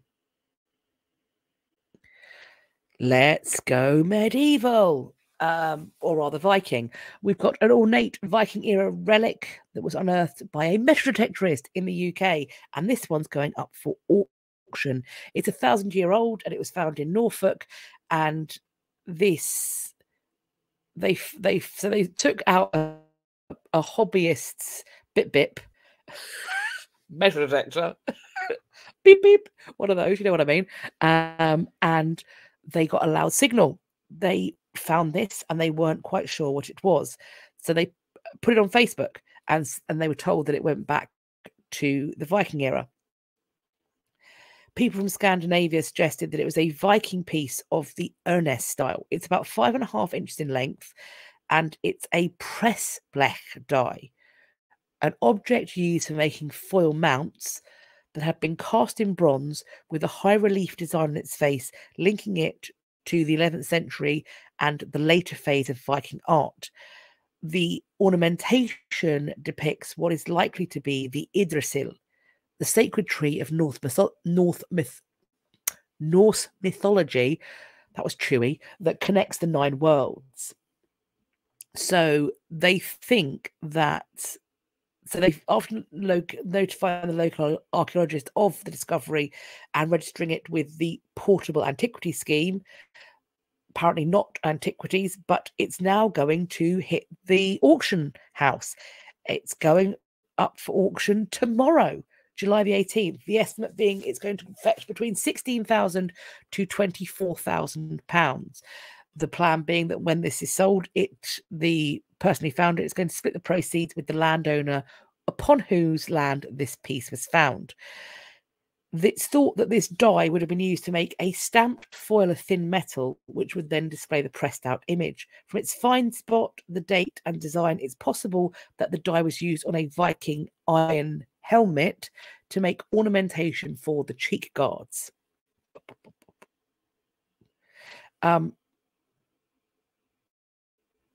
So this militaristic purpose lines up with an era in England marked by Norman invasions led by William the Conqueror. He was only the Conqueror after he won. Before then, he was just William Duke of Normandy or William the Bastard. So what we have is something for somebody is making the cheek bits for helmets. So what else are they going to find? I hope they're going to be digging a lot more stuff.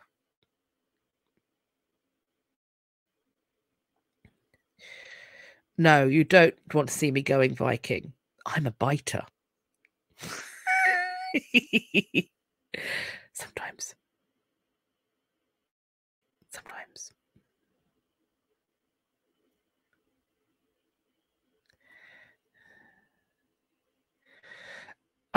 Sticking with the Vikings, a little sword has been found. A Norwegian couple has found a Viking-age grave and sword in their garden. We got ducks in our garden the other day. That was pretty cool.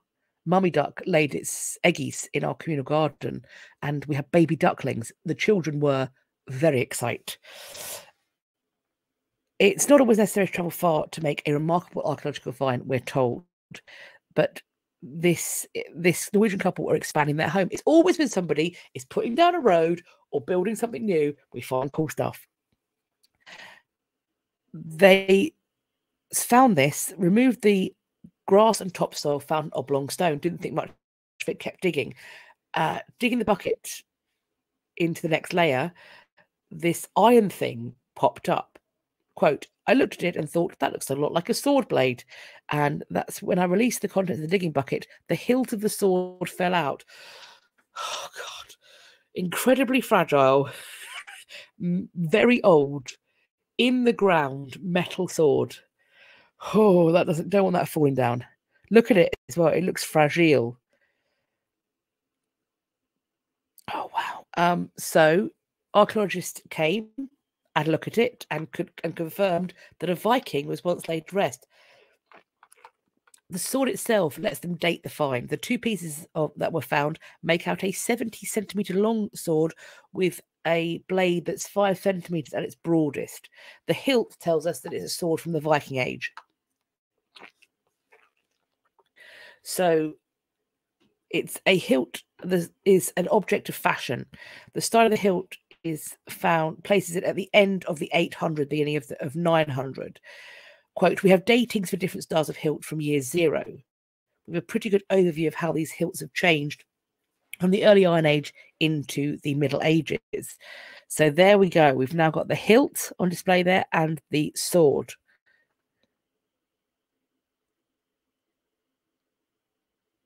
I mean, I don't think it's actually a little sword. I referred to it as little sword dismissively. This is this is 70 centimetres long. It's not actually a little sword. The photographs are not doing it justice. So you could actually see that would have been heavy. Little was the wrong word to use.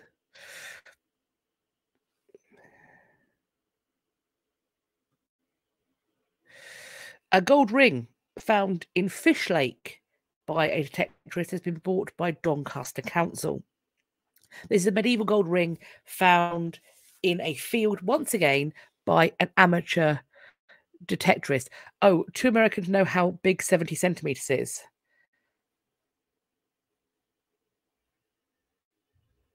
Big. So hang on. Jamie, if you're listening, text me, what is 70 centimeters in inches, please? Thank you. Tell me what it is. Do the maths. Help. Help.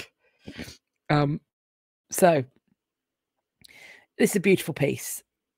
In accordance with rules, he reported his find to it's 27.5 inches. Thank you, Jamie. Hero. 27.5 inches. I mean, it's a stand. To me, it sounds like the size of a fairly standard side sword, and having it being like 5 centimeters at its widest, that would do you some damage. So yeah, 27. So it's a little over 2 foot, which for a blade, I wouldn't give that to a child, especially not my child. He's currently going through a phase where he's using wands a lot, and he's very aggressive with his use of wands. He seems to be very upset that I won't turn into a coach and that my clothes will not magically become a ball dress. So I get the wand pokes me while he tries to make stuff happen. So rightly so, the person who found it reported it as treasure under the British Museum's Portable Antiquity Scheme. This has now been bought for £12,500 by Heritage Doncaster, which runs the city's sites and museums. Around the bezel of this ring is a medieval French inscription that translates to "Think of me, P." They don't know if P is the recipient or the giver of the ring. It's thought that because of the lettering and style, this is a 13th to 14th century ring.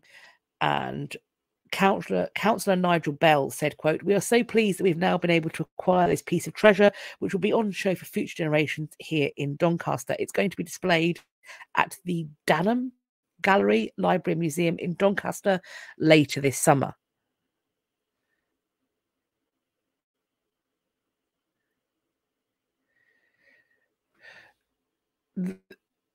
The other morning, my son was not awake.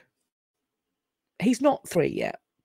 In fact, I got up and went to, brush my teeth. And he obviously heard this and then opened his bedroom door. And he looked at me in my face. Now, if this kid's awake, he opens the door. He looked at me in my face and he went, "Mummy, I've been awake for hours and I was all alone. You and Daddy were asleep." Just bold-faced deception. And then he goes, "Elsa, you broke my heart." Because we're going through a Frozen phase, and you only find out which character you are because he names you, and that you then know who he is. So I'm either Anna or Elsa. Daddy's Olaf. I don't know why Daddy's the snowman. I'm like, isn't Daddy Kristoff? No, Daddy's Olaf. Okay. We're having a fun time. We're having a very fun time. Daycare are dealing with the fact that he wants everybody to play Frozen, and he gets very upset if people don't want to play Frozen with him. He's very dramatic. He gives me the side eye. What I call spicy eye. He does this. Gives me spicy eyes. It's good times. Good times. So I've not got pictures of this one because it does show human remains, and we know I don't show those. But a Dublin, if you want to see it, there are many photographs in this linked article, but I'm not going to show it. So this is a 1,000-year-old burial site that has been found as they are setting out to build a new hotel in Dublin. Building work once again. This was found at Capel Street, where an abbey called St Mary's once stood. At least 2 of the remains, it's thought, date back to the early 11th century. Carbon dating of one of the graves discovered that it predates the 12th century by about 100 years, indicating the presence of a Christian settlement on the site prior to St Mary's being built. These finds are discovered close to a former Presbyterian meeting house that itself dates from 1667. This is part, and there's also parts of a domestic house known as Dutch Billies have also been found. They were constructed in about 1700 by settlers who came to Dublin after William of Orange ascended to the thrones of England and Scotland and Ireland in 1689. So these remains are being excavated, cleaned, and set for further analysis before being given to the National Monument Services. Other structures found during the examination of the site are going to be incorporated in the design for the new hotel. We are told this Dublin project is by far the biggest and most complex project to date that's being worked on, and the 17th century Presbyterian meeting house is going to be a central part of the development of a new bar and restaurant complex. Okay, see how that works out. I'm pausing there. Okay. The Dutch Billy's house will also be preserved, while a building with surviving ovens from the Boland's Bakery, dated from 1890, will be renovated and repurposed. Talking about St Mary's Abbey, it was, we are told, Ireland's largest and most wealthy medieval abbey in its day, but it was demolished in 1540 when the monastery was disbanded by Henry VIII, and it was later then the site of that 17th century Presbyterian meeting house.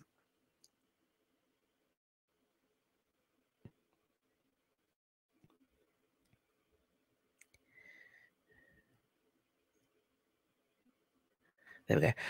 This one. As more information comes out, I'm really keen to make a video on this. So yeah, I am still live because there's so much history news. I've still got like about 10 more pages to get through.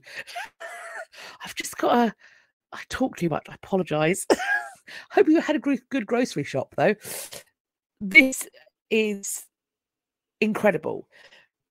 British Library has used new techniques to uncover passages from Camden's annals. This is the first official account of Elizabeth's reign.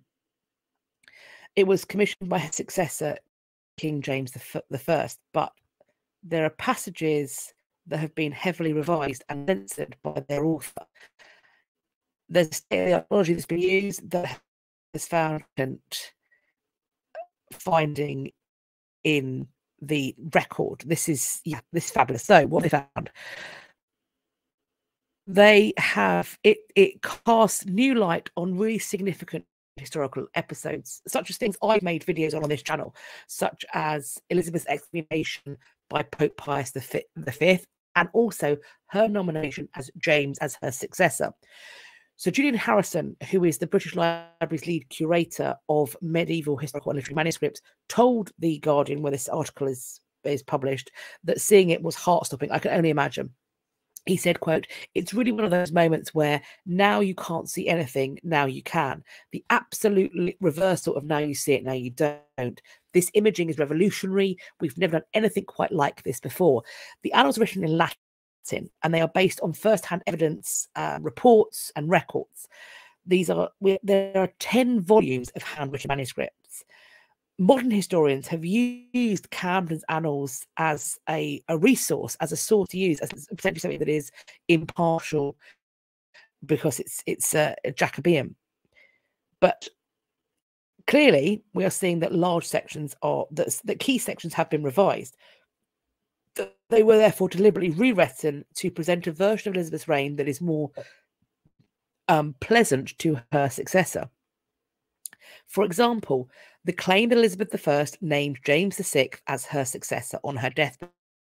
This is a well-worn claim that she either verbally said it, that she signalled something, she had some finger motion that said, no, he is the one with the crown. I have never believed that. Never, ever believed it. I I don't believe that Elizabeth ever named anybody as her successor. I believe Robert Cecil fabricated that with the collusion of people who were also in the room because they wanted to do as much as they possibly could to have a smooth succession. I don't blame them, but I don't believe she ever named anyone. And I think if she, honestly, I wonder if she had named anybody, I wonder if she would have named Arbella. I don't know. So there is in terms of the excommunication by Pope Pius, Camden apparently said the Pope was motivated to do so by, quote, spiritual warfare, and only to replace it in the published version with the statements that Pius was creating secret plots against Elizabeth. By removing the inflammatory wording, Camden made the official record more neutral in tone. There is, we're told, still more to be discovered. It's going to be interesting how modern interpretations of Elizabeth might be changed by it. So exciting. This is so exciting. It's incredible. This is in what people leave out and edit, we can really learn a lot. I cannot wait. Trust and believe there's going to be some stuff going on there. Sorry if I'm cutting it out. I wonder whether she might have pointed towards Arbella or Arabella Stewart as her heir. And I say that because it's worth pointing out that the line of Margaret Tudor, from which Mary Queen of Scots and James descend, appears to have been deliberately left out by Elizabeth's father, Henry VIII. I am inclined to think that it's possible that Elizabeth thought they should be excluded because they had been born outside of England, that they were born on Scottish soil. The same is not true. Although she is James's cousin, Arbella is born on English soil. She was also welcomed at Elizabeth's court. James wasn't. The other two people that Elizabeth welcomed at her court until they made marriages that she didn't approve of or know about were the two remaining Grey sisters, Katharine and Mary, who were also named as heirs. Elizabeth never named an heir. I don't think she did on the deathbed, but if she did, I wonder if it would have been someone that she met. The Grey girls are ruled out because they're both dead, but Arbella, not ruled out.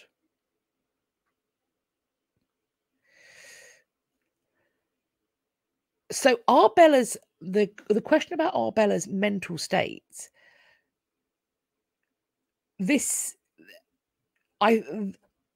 being raised by Beth of Hardwick can't have been easy. I don't think she was mentally unstable. I think she was a woman who was being infantilized and was frustrated. She wanted to make a marriage. That was being prevented. And then when she did so, a drastically unsuitable cad that she married, who blimmin' well left her and, you know, had a happy life, she was bereft and imprisoned in the Tower, and ultimately we think may have starved herself to death, because I just feel like she felt like she was out of options. I don't know if that's a sign of mental instability, or actually if that is a situation that would make anybody utterly desperate to the point where they might behave in ways that seems inappropriate. I do apologize for nearly dropping the F-bomb there. I forgot where I was for a second. But yeah, so I think I don't think Elizabeth named anybody as her successor. I think she was, by the time it got to the finger waving that Cecil claims happened, or the verbalization, I think she's nonverbal, possibly unconscious. So I don't think she's naming or signaling anybody. But if she did, I wonder if it would have been Arbella. But I cannot prove it. I mean, I've been live for 2 hours. Frankly, it's a miracle we've got this far without me dropping the F-bomb because I usually use it like it's a comma. Right, let's pop. We have got a German shipwreck, 400-year-old treasures. Look at this lovely bottle top neck thing. This was found around 18 months ago. It's the wreck of a 17th century Hanseatic trading ship, and this marks the first successful salvage of a trading ship from that time period in this region. This find, we're told, is especially important because it gives an indication of what daily life is like on the ship. Several warships have been found in the Baltic Sea. This trading ship gives an offer and offers an insight into civilian life. This includes a liquor bottle with the word London, or Londn, written on it. There are animal bones and residue found on pieces of porcelain that also offer an insight into what is eaten on board.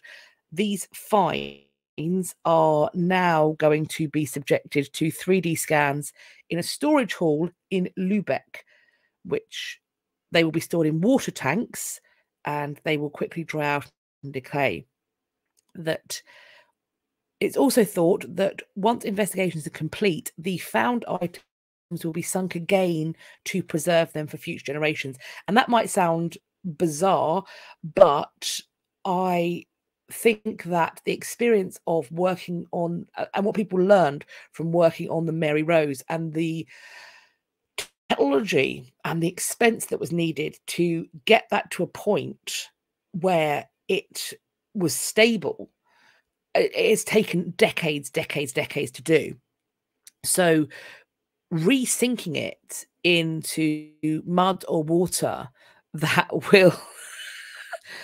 will protect and preserve it is perhaps oddly the safest thing to do once it's been documented.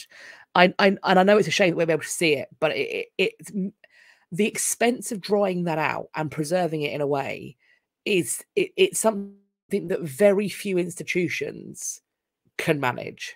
And Jessie, thank you very much for the super chat, but let's not encourage my worst attributes, which is the fact that I swear like a sailor.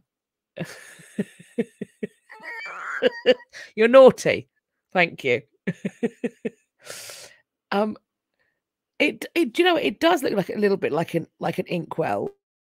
I'm not sure how much of the bit is broken.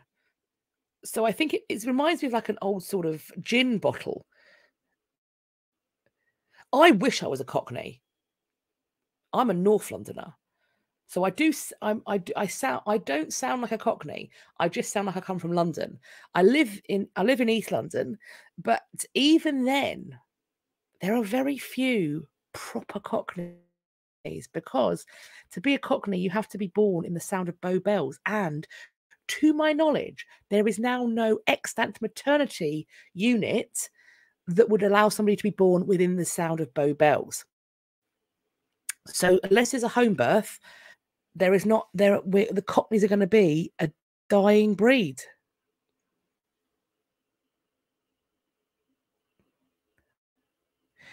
No, you can't. You can't. Don't encourage the F word. Don't encourage the F word. Don't do it to me, because it's, you know, it's my natural state. Oh, really? I thought they were done. Oh boy.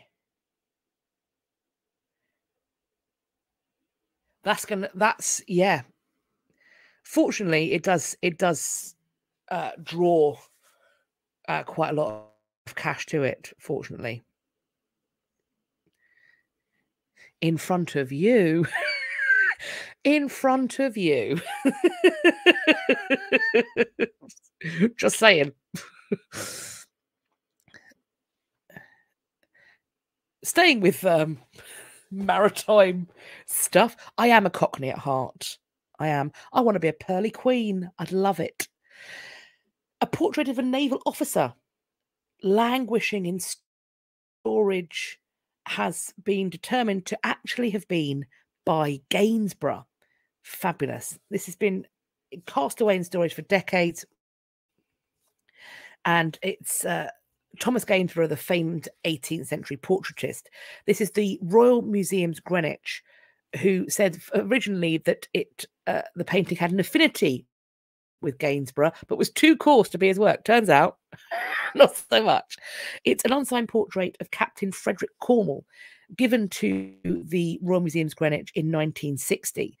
It was attributed to Gainsborough at the time, but then the curator was like, nah, it's Gainsborough-like. It ain't the one. But then a Gainsborough expert last year found an early 20th century image of the portrait and then traced the provenance to Jones and then lost the thread. Eventually, it was spotted in an illustrated catalogue of the holdings. Then the Hugh Belsley asked for it to be rescued from storage. I looked at it and was like, oh, that is a Gainsborough. The curator, the current curator of the Royal Museums Greenwich, agreed. So the current curator, Katharine Gazzard, called this misattribution a cautionary tale and said that they were excited rather than embarrassed. As to why the 1960s curator didn't believe the portrait to be an authentic Gainsborough, Belsley told The Guardian that the painter was, quote, developing at a very fast pace. And as he attracted more commissions, his style became more assured and his brushstroke freer.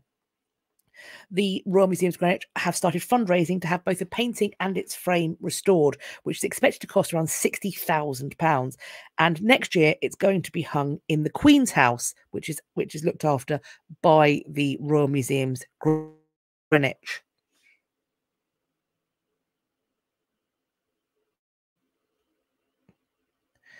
The portrait of the naval officer was languishing in storage. The naval officer himself, I assume, has been safely buried in consecrated ground because he was a naval officer and thus rich. So he's fine. But it was the portrait that was languishing in the storage.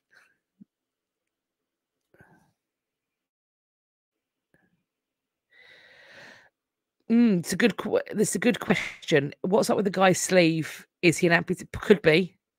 Could be, or could be doing something fashionable. I need to investigate whether I don't know who this naval officer is, so I don't know if he lost his hand in a cannon accident or some such. Was the last battle of the American Revolution fought in India? Well, apparently, as we can see here, growing number of historians, think that it was. This is I'll be completely honest. My knowledge of the American Revolution is poor. And my study, that was a whistle, sorry. My study of American history, we did the sort of Wounded Knee, we did Manifest Destiny. We didn't quite get to this. So this is out of my wheelhouse. However, the Yorktown defeat is the place where people say that Britain looks to cut its losses. Peace negotiations start in Paris, the signing of a preliminary peace deal between the colonies and Britain in November of 1782. However, news travelled at the speed of sailing ships to the far reaches of the empire. So after Yorktown, fighting between Britain, France and Spain continued elsewhere in places like Jamaica, Gibraltar and India. So continuing on, speaking to CNN from his home in Seattle, Glickstein argues that controlling India was a much bigger prize for Britain than controlling portions of North America. British colonizers coveted its resources like silk, cotton, textiles, spices, tea, opium, and precious stones. Historians point out that the British plundering of Indian wealth during the colonial years turned India's economy from a near peer of Europe to something exponentially smaller. When France entered the war in 1778 as an American ally, the British East India Company immediately moved to attack France's Indian colonies, drawing both countries' Indian allies into the fight. Well, wouldn't you know, a proxy war fought on somebody else's soil. We don't do that anymore at all. So the fighting takes place land and sea. There's the naval battle of Cuddalore on June 20th, was considered French victories. But the besieged French forces tried to attack British troops and they were pushed back. So back at sea, the French admiral orders his ships to prepare a bombardment of British land forces in support of the French ground operation. Before it could commence, a British ship appeared in the distance flying a white flag. They brought news that 6 months before in Paris, the British, French and Americans, and the Dutch a little later, signed the Treaty of Paris that ended the American Revolution. So Cuddalore, India, was indeed the last battle of the American Revolution. How fascinating is that?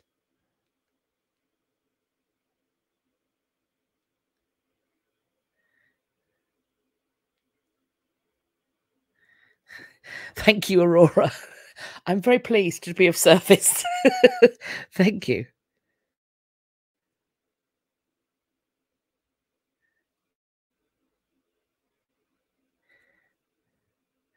There are also more than a few battles fought after Yorktown. I have no doubt, as I say, I'm embarrassed to say that my knowledge of this is abysmal. But it's not something I'm in any way. I'm not proud of that fact. I do need to look into it more. But I will be honest. The battley bits of stuff is my least favourite. It's my least favorite bit of history.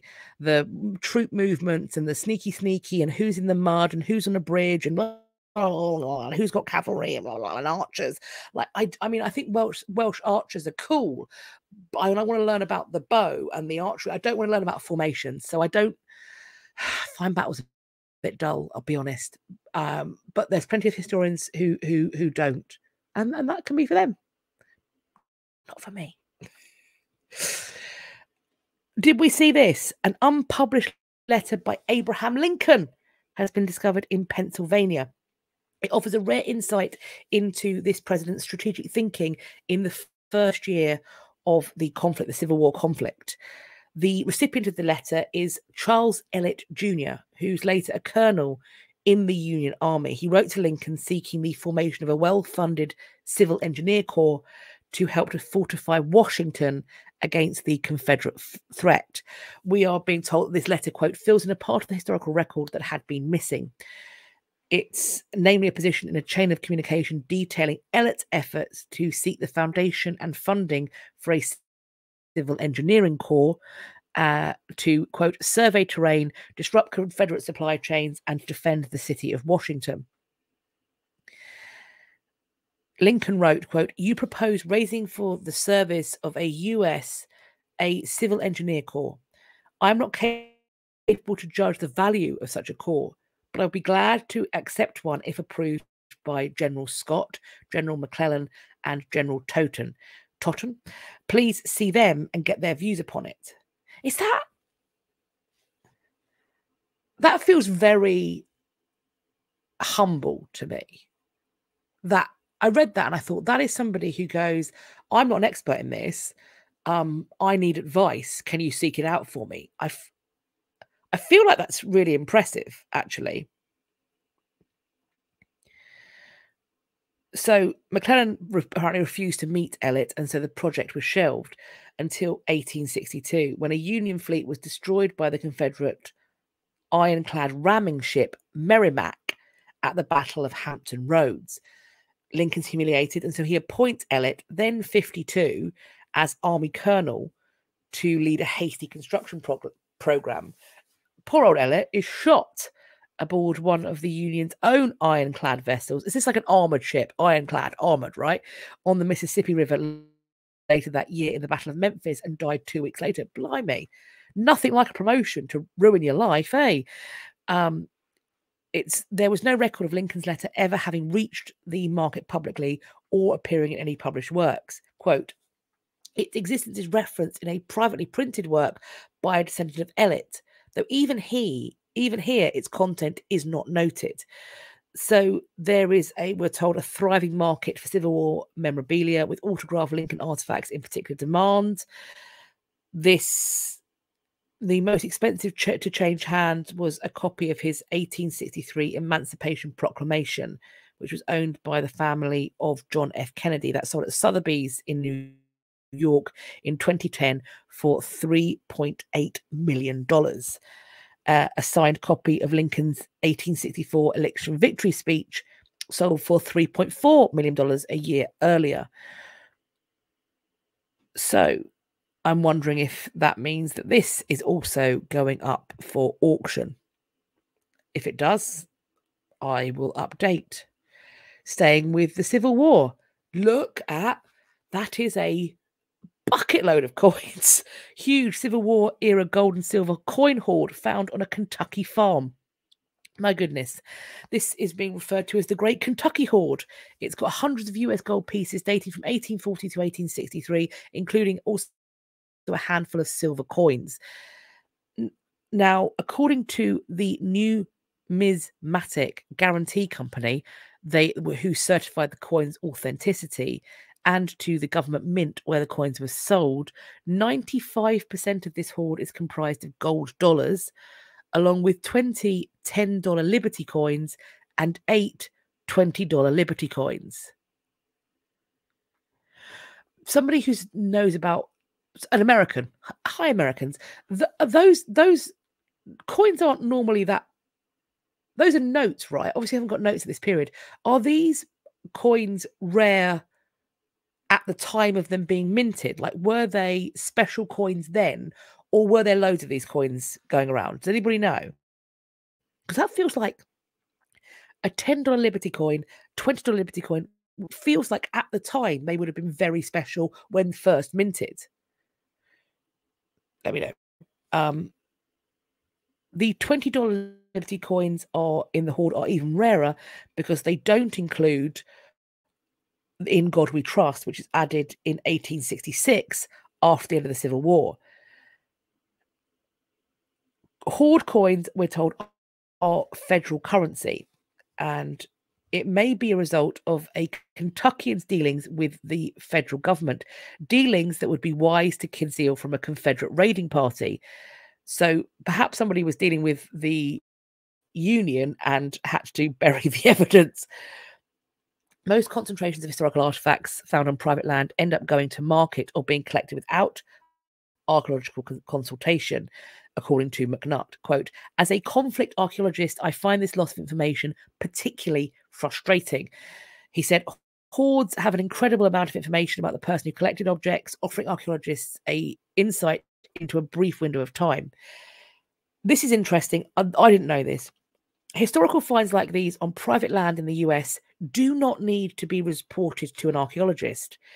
But McNutt, who has developed close relationships with landowners, believes that education and outreach are key to learning more about these rare coins.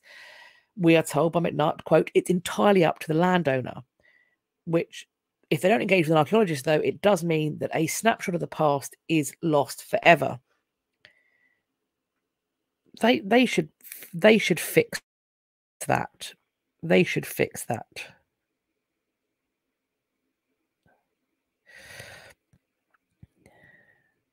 So these coins minted 1840 and 1863, we are told.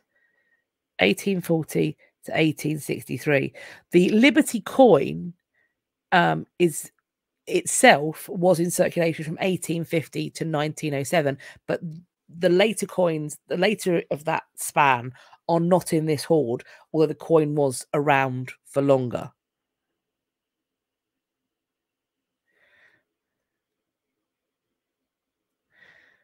So you believe the Confederacy were printing paper bills, so maybe gold and silver coinage would have been more impressive, something the Union would have been more likely to produce. That's interesting.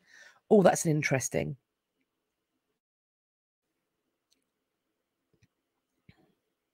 Well, okay, good to know. Yes, I know about the laws there, which seemingly from stuff we've covered aren't always obeyed. But yeah, this is treasure. To anybody's mind, this is treasure. It's gold, it's old, that rhymed. This is treasure. And it should be studied and explored for the benefit of the nation.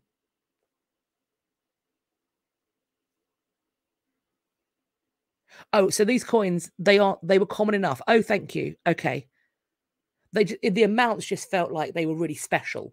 And I suppose also in gold, like in the medieval period, gold coins like angels are really special.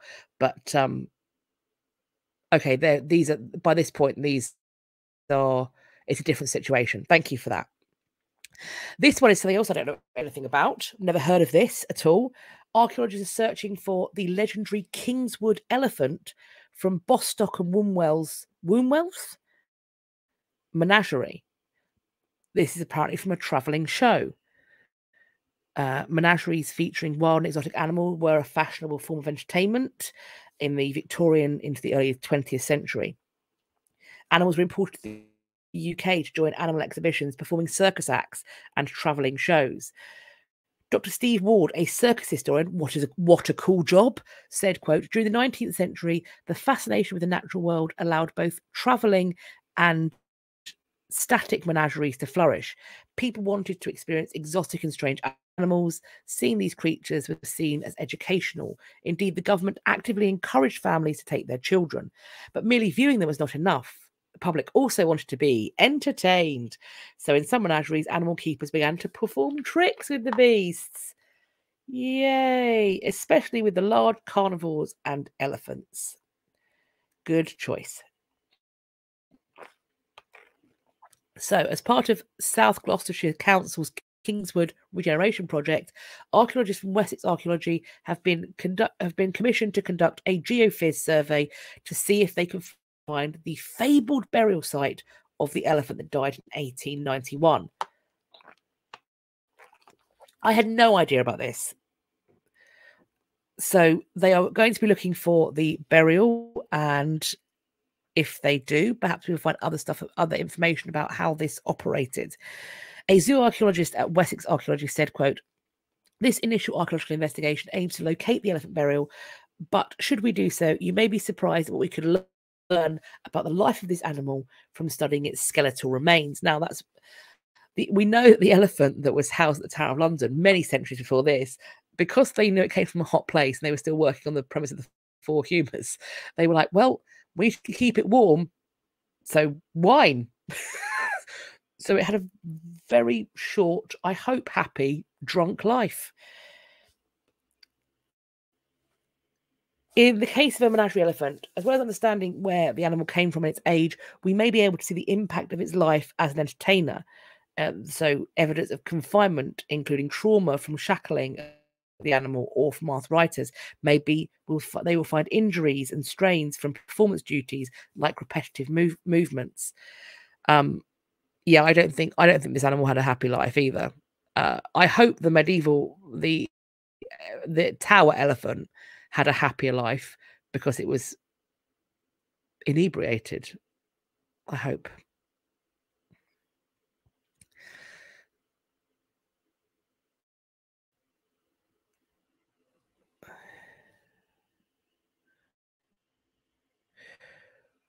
John Harvey, we are told, used to be synonymous with the city of Salisbury. He was, after all, the founder. But this is Salisbury, not English Salisbury. This is Salisbury, north of Adelaide in Australia. But we are told there's one fact about Mr. Harvey that almost nobody knew, that he was a man of African descent. History, we are told, leaves out that detail. The pictures don't, though, do they? He was only 18 when he arrived on Australian soil, and 9 years later, he was constructing the city we know as Salisbury. Excellent. He was a landowner, built a number of prominent buildings, including the Salisbury Hotel and St. John's Church. Apparently, his African heritage came as a surprise to his great-great-grandson, Paul Harvey. In the early years, I found out that John Harvey was interviewed not long before he died in 1899, and he mentioned about his parents being of St. Helena origin, which is an island off of South Africa, and that was a bit of a surprise to us. As time went on, knowledge of the Harvey family and John's heritage seemed to have gotten lost in the growth and development of the city he founded. I think nowadays, because Salisbury has expanded in so much, it's probably not common knowledge. But back in my days, everyone knew about John Harvey. Mr. Harvey recalled growing up and going into shops and owners asking if he was related to John Harvey, often getting great service as a result.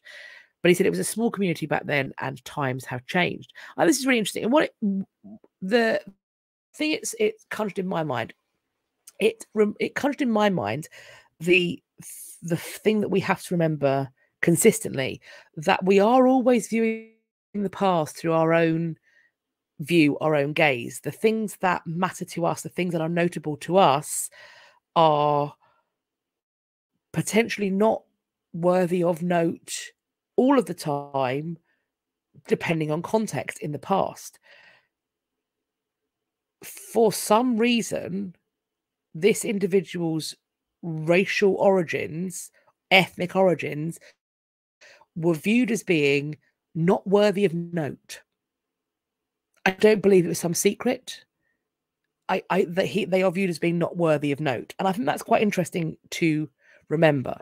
Similarly, when we talk about people's like emotional interior and their thought process and what they're going through, we have to remember that the language we are using, the language we are capable of using, is because we live in a post-psychoanalysis world. It has completely altered the way in which we talk about things. It's added words to the general lexicon that weren't there before. But the other thing this reminded me of is I was doing some interpretation work at the Transport Museum, having a great time. I was playing a suffragette and I was talking about votes and getting votes and equal franchise and, men who couldn't vote, et cetera, et cetera. And I was talking to this incredible family, and they'd just been to speak to my friend who was portraying somebody who'd come over on the Windrush. And the father of the family asked me, well, when were black men allowed to vote? And the question hadn't even crossed my mind. And I was thinking back to what I'd looked at on the statutes and the laws. And I went, well, when they own property, if they fulfilled the requirements of owning property, being over the age of 21 and having been resident in the country for a year, then that was when. And so I did go and look it up and find the first recorded black British voter, and that individual does date to the 1700s. And there's a portrait of him. He looks like a very fine chap. And I was thinking maybe I could do a video. I'd have to do some more investigation of his life and sort of see his story a bit more. But I thought that was quite a cool thing that I only found out because somebody asked me a question that I wasn't 100% sure of the answer to. And I do love it when I get questions like that.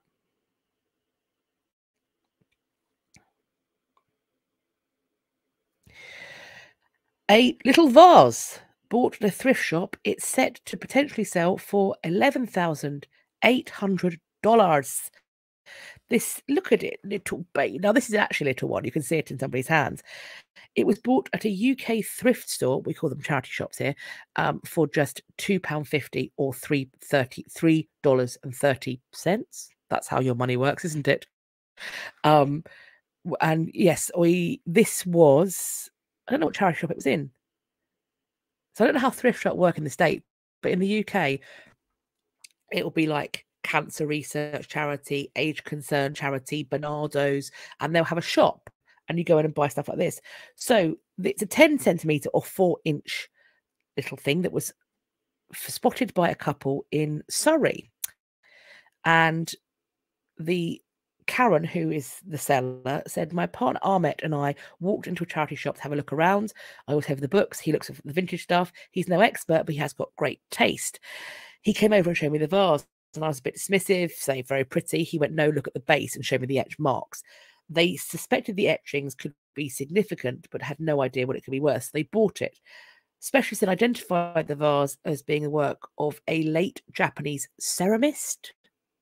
Is that how you pronounce that? Ceramics artist and cloisine artist. Cloison? I think that's the art style. Namikawa Yasuyuki.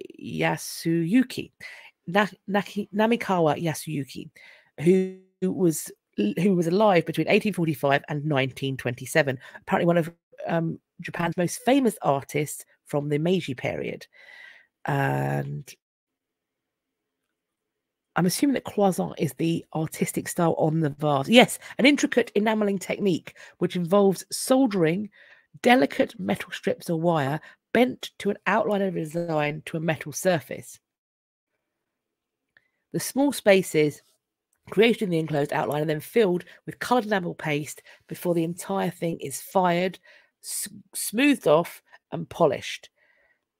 This vase is going to be available to bid on in a 2-day auction that's going to begin on July 29th and go to July 30th.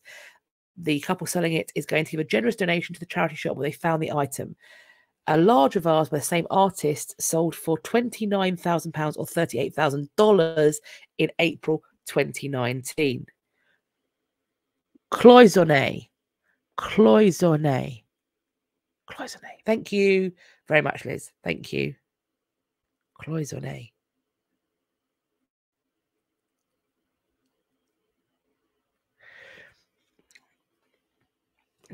Right. Construction workers have uncovered the remains of Munich's main synagogue, which was destroyed by the Nazis in 1938. So they have found a stone tablet with the 10 Commandments in Hebrew. It was found by construction workers in the southern German city who were working on renovation of a weir on the Isar River. They were working on a small-scale dam, and they came across the columns of the former synagogue, together with the stone tablet inscribed with the 10 Commandments.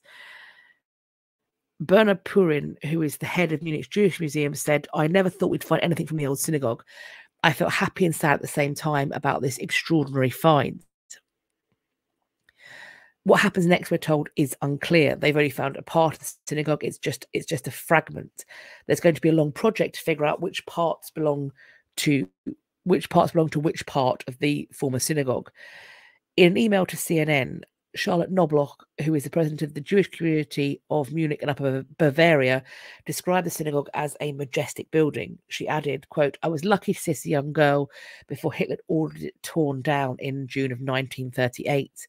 Given how ruthless and quick the demolition took place, I could not imagine any piece of it would ever be seen again until last week. Seeing parts of a synagogue that was thought lost for generations reappear like this is hard to comprehend.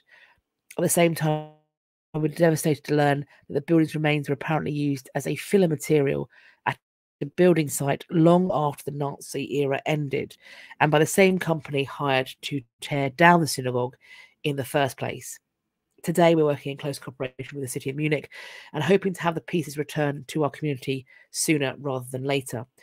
Munich's deputy mayor said that it's the city's duty to return the artifacts to the Jewish community. Quote, "The extermination of Jewish citizens during the Nazi era began with the destruction of Jewish culture.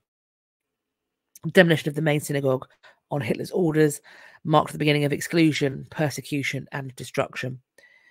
The fact that we can today we can find remains of the once cityscape defining magnificent building is a stroke of luck and touches me deeply.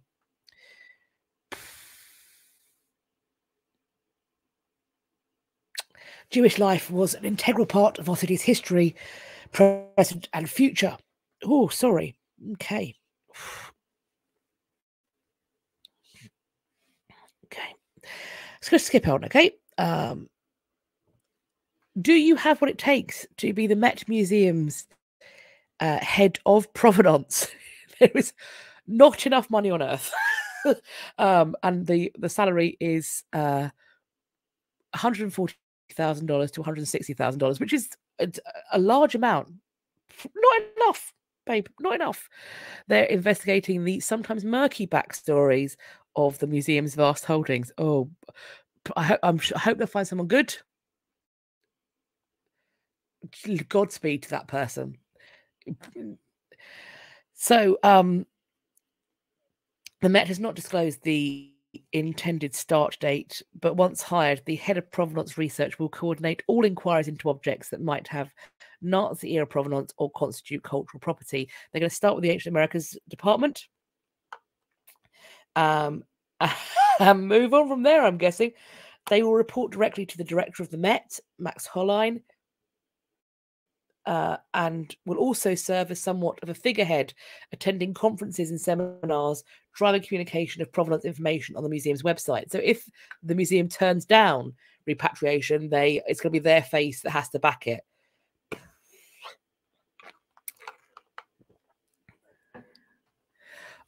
Oh, okay. It's not a large salary. Right. It feels large, but then maybe that's because I'm thinking of it in pounds. Well, okay. So they've cheaped out then. Background check done by the DA's office. Yep. Agreed. Oh, you could not pay me. Quote, the head of provenance research will lead efforts across the Met's collection areas, building on decades of research and the ongoing work of the Met's curators, scholars, and provenance researchers, and the criminal investigations have also been focused on your fine institution. It's also the work of the DA's office, though, isn't it, babe? Wow. Art museums such as the Met steward important resources of world heritage. Steward is doing a lot of heavy lifting there.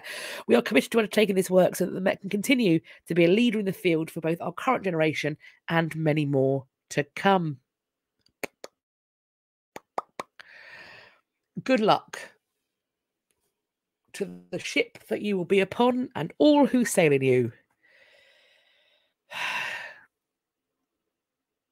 They're doing some building at Oxford Station.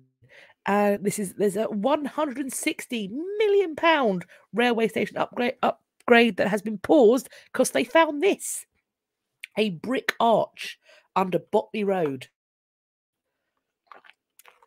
I'll be honest with you, I don't know what a brick arch dates to, and it wasn't clear in this article.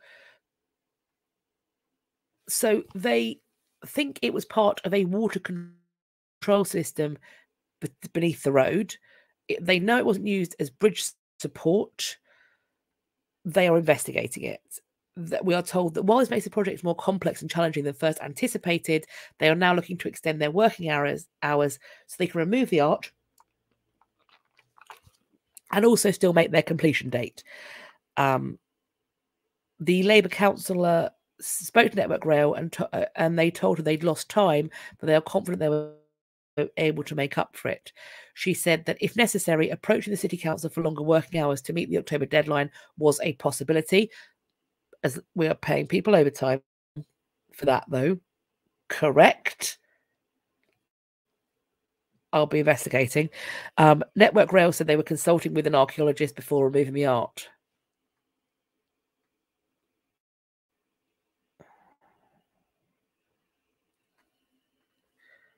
Yvonne, the salary offered by the Met would be large by most standards, but not for someone living in New York. Well, that's where they have to live, though, isn't it? So they're cheaping out based upon, or I'm going to say something. I'm going to say something that happens with a lot of museum jobs. The expectation is that you come from money, so the salary is, pocket change. And if you come from money and perhaps already have a base in New York, you are moving in the circles with the people who did this stuff in the first place, who have these items or items like them in their own homes, in their dad or mum's home, in their nonna's home. I wonder if that's why the salary's low, because it means that somebody who comes from money has to do it.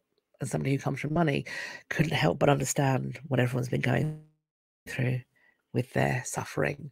Hey? Oh, I hate being a cynic.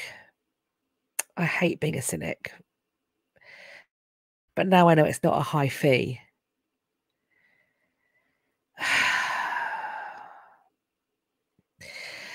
Ding dong. Where's my bell? Here he is. There he is. The little weeing boy. Ding dong. Right. And do you know what? It's similar to the last time's ding dong.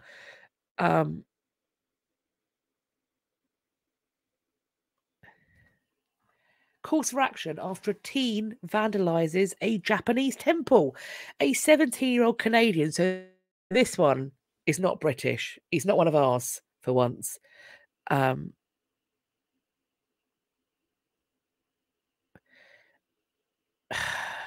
17-year-old Canadian was questioned by police after carving Julian into a pillar at a centuries-old temple. This is the Golden Hall Temple. The word Julian was put it was inscribed in small letters last Friday into a wooden structure that was built 1,250 years ago.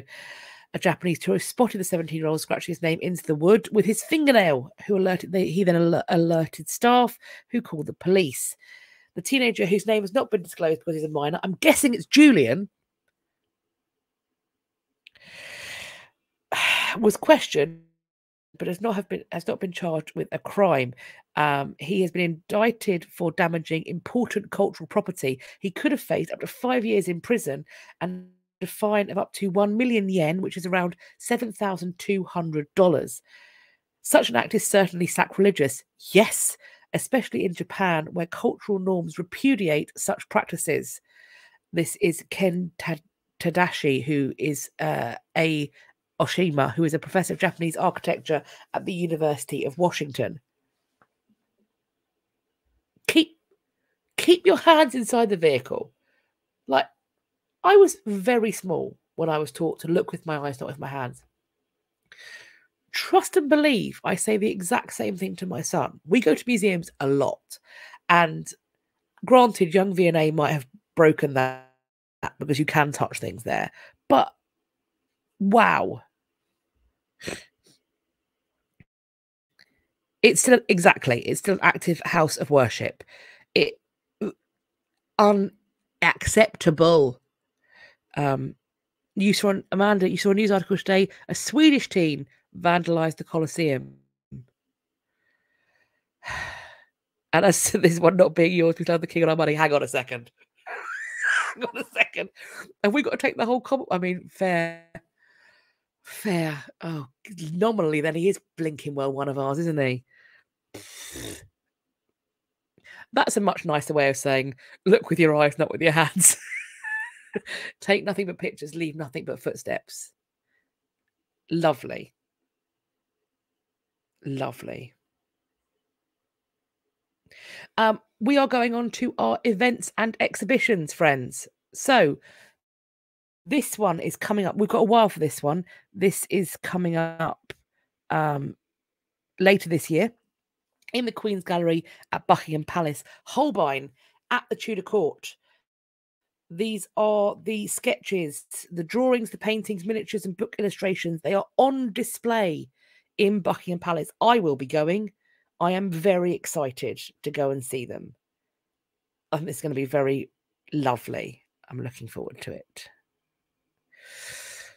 Oh, as I should have pointed out as well, with both the opera pinboard and also in the description box, the number of this slide will tell you links to get tickets or find out information, but also if I've been able to find it, the accessibility information will also be linked. So if you need that, it will all be linked if I've been able to find it.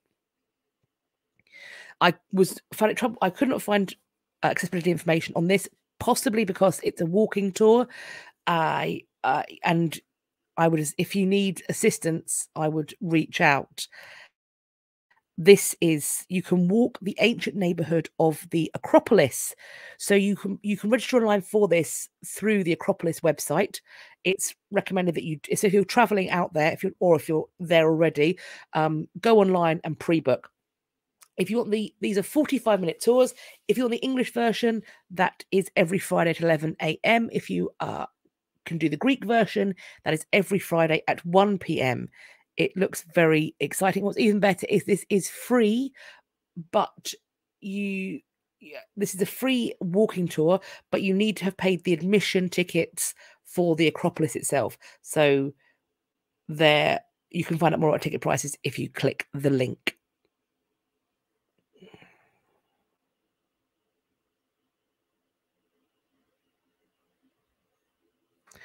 It relates to that sale. This is the exhibition of that sale that we talked at in the repatriation section.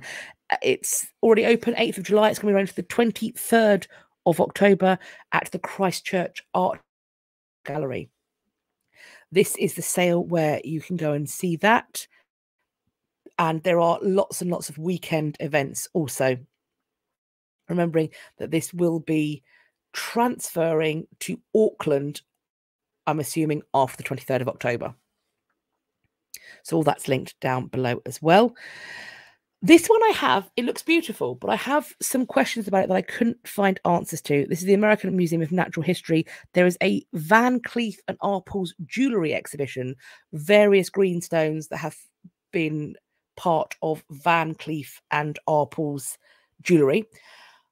I don't know where Van Cleef and Arpels sits in terms of conflict minerals, conflict diamonds, conflict stones. So I don't know.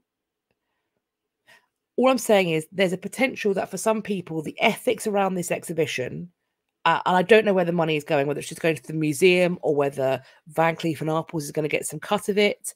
I would say approach with caution if this may affect or be affected by your ethical standpoint, is what I'm going to say there. I would like to do, if I was going to go to this exhibition, if it's on offer for me, I would like to do more research before I paid money to find out where those funds are going to go, etc., etc. Just they are still an active jeweler, but I'm not sure if they're going to get funds from this exhibition or not. I don't know. So I just wanted to flag it up. I don't know what their position is on conflict minerals. I haven't looked it up. Just wanted to flag it. And I don't exactly. I also don't know where some of this jewelry did look old, pre-1980s, so high percentage chance of conflict minerals. They're greenstones, emerald mines, famously not great. Diamond mines, not great. Emeralds and diamonds together, yikes, yikes, yikes. But I can't speak to it. It raised some red flags for me. So I just wanted to flag that. But at the same time, it's very much an exhibition that's of interest, so I wanted to share it with caveats in place.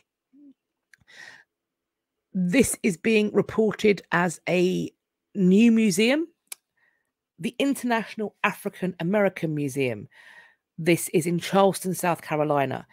We are talking here about a $120 million project that opened its doors very recently. And we are told that it's no ordinary tourist attraction. The museum is built on scarred and sacred ground, Gadsden's Wharf, which we are told in this article, it tells us is the arrival point for nearly half of all enslaved Africans who were shipped to the US. The quote, we were able to find this outline of what had been a building, and we believe it was one of the main storehouses. This is Malika Pryor, who is the museum's chief learning and engagement officer. She continues, we do know that captured Africans, once they are brought into the wharf, were often, in many cases, held in these storehouses, awaiting their price to increase.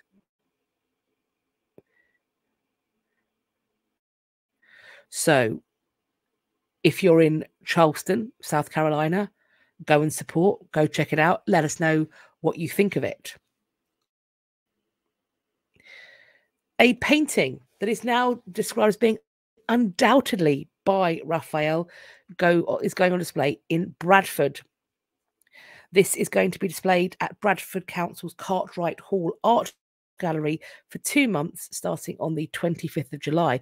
This is following a University of Bradford professor who researched this painting and identified it as being a Raphael. And it's been up for debate because it resembles the Sistine Chapel Madonna. Now, they've used AI-assisted computer-based facial recognition to show that these paintings were identical to those in the famous altarpiece.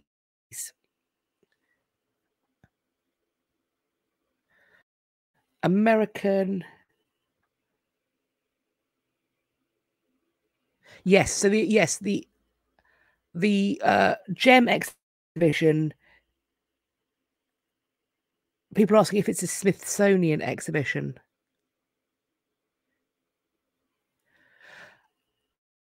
I Also, that's a good point as well. I assumed that it was in much the same way as the this is about the gems exhibition. So in our free museums, so the British Museum is a free museum, V&A, etc.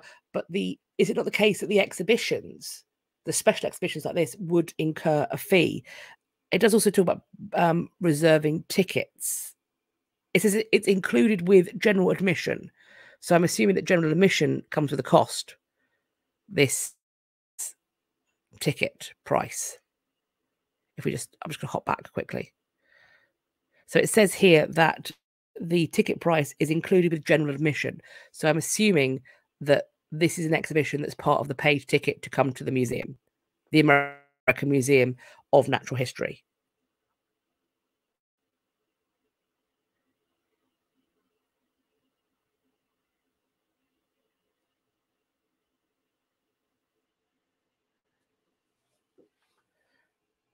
American Museum of Natural History.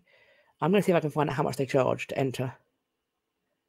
I should have checked this. I should have looked this up before. I apologise. I should have seen what so ticket prices are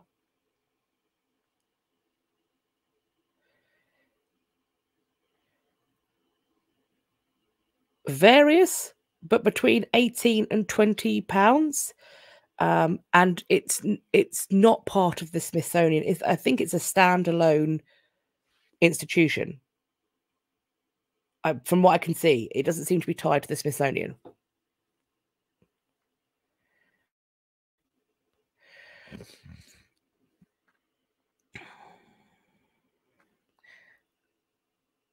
The Autry Museum in Griffith Park is doing an exhibition called Sherman Indian School, 100 Years of Education and Resilience. That's opening on the 23rd of July and is running until May 2024. If you get a chance to go and check this out, as with all of the exhibitions, please do let us know what you think of all of them, what's good, and if you see any other cool ones, let us know about that too. I do love talking about these and sharing them.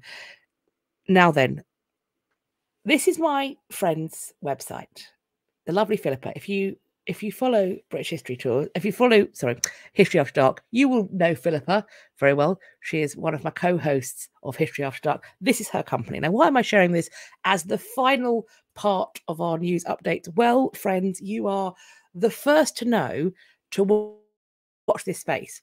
To make sure you know this, link this website. It's all linked. Go there, because if you click on the tours, you will see that in the tours list, they've got all of the amazing tours that she runs that are all sold out. But there is one that is coming soon that I want to talk about. And that is the Shakespeare in Stratford tour, because this is going to be a British History Tours run thing that I will be taking part in. It's a weekend in Stratford. I'm going to be the tour historian. Philippa is putting together an incredible itinerary of going to see a play and going to the birthplace sites and the schoolroom and the place where Shakespeare is buried, and just generally absolutely geeking out on Shakespeare and his history. Please do, if you're interested, go to her website and you can keep an eye on it. I will be making more content about this. The artwork is finished. It looks incredible. I'm so excited. I'm so excited that I'm getting to take part in this with her, and hopefully it goes well. So do keep your eyes peeled for that. That is the end of today's news. We've been going for a while. It's nearly 3 hours. I'm going to go and have some dinner now. I hope that you enjoyed this. Please do make sure that you have liked, subscribed, click the bell icon. Please do leave comments. Please share the video and the channel. And I very much look forward to chatting with you in the live chat of the premiere for this Friday's video, and also in our next news stream, which will be going in a fortnight's time. But I hope you're going to have a wonderful Monday, wherever your Monday is. And I hope that you're going to have a great week. going forward, and that you are all going to have a brilliant time. And if you're too hot where you are, I saw at the start of the stream how warm it is. Stay cool. Take care of yourselves. I'm really looking forward to chatting to you all again. Thank you ever so much for your support of this video and of my channel. But I'll speak to you all next time. Take care. Bye-bye for now.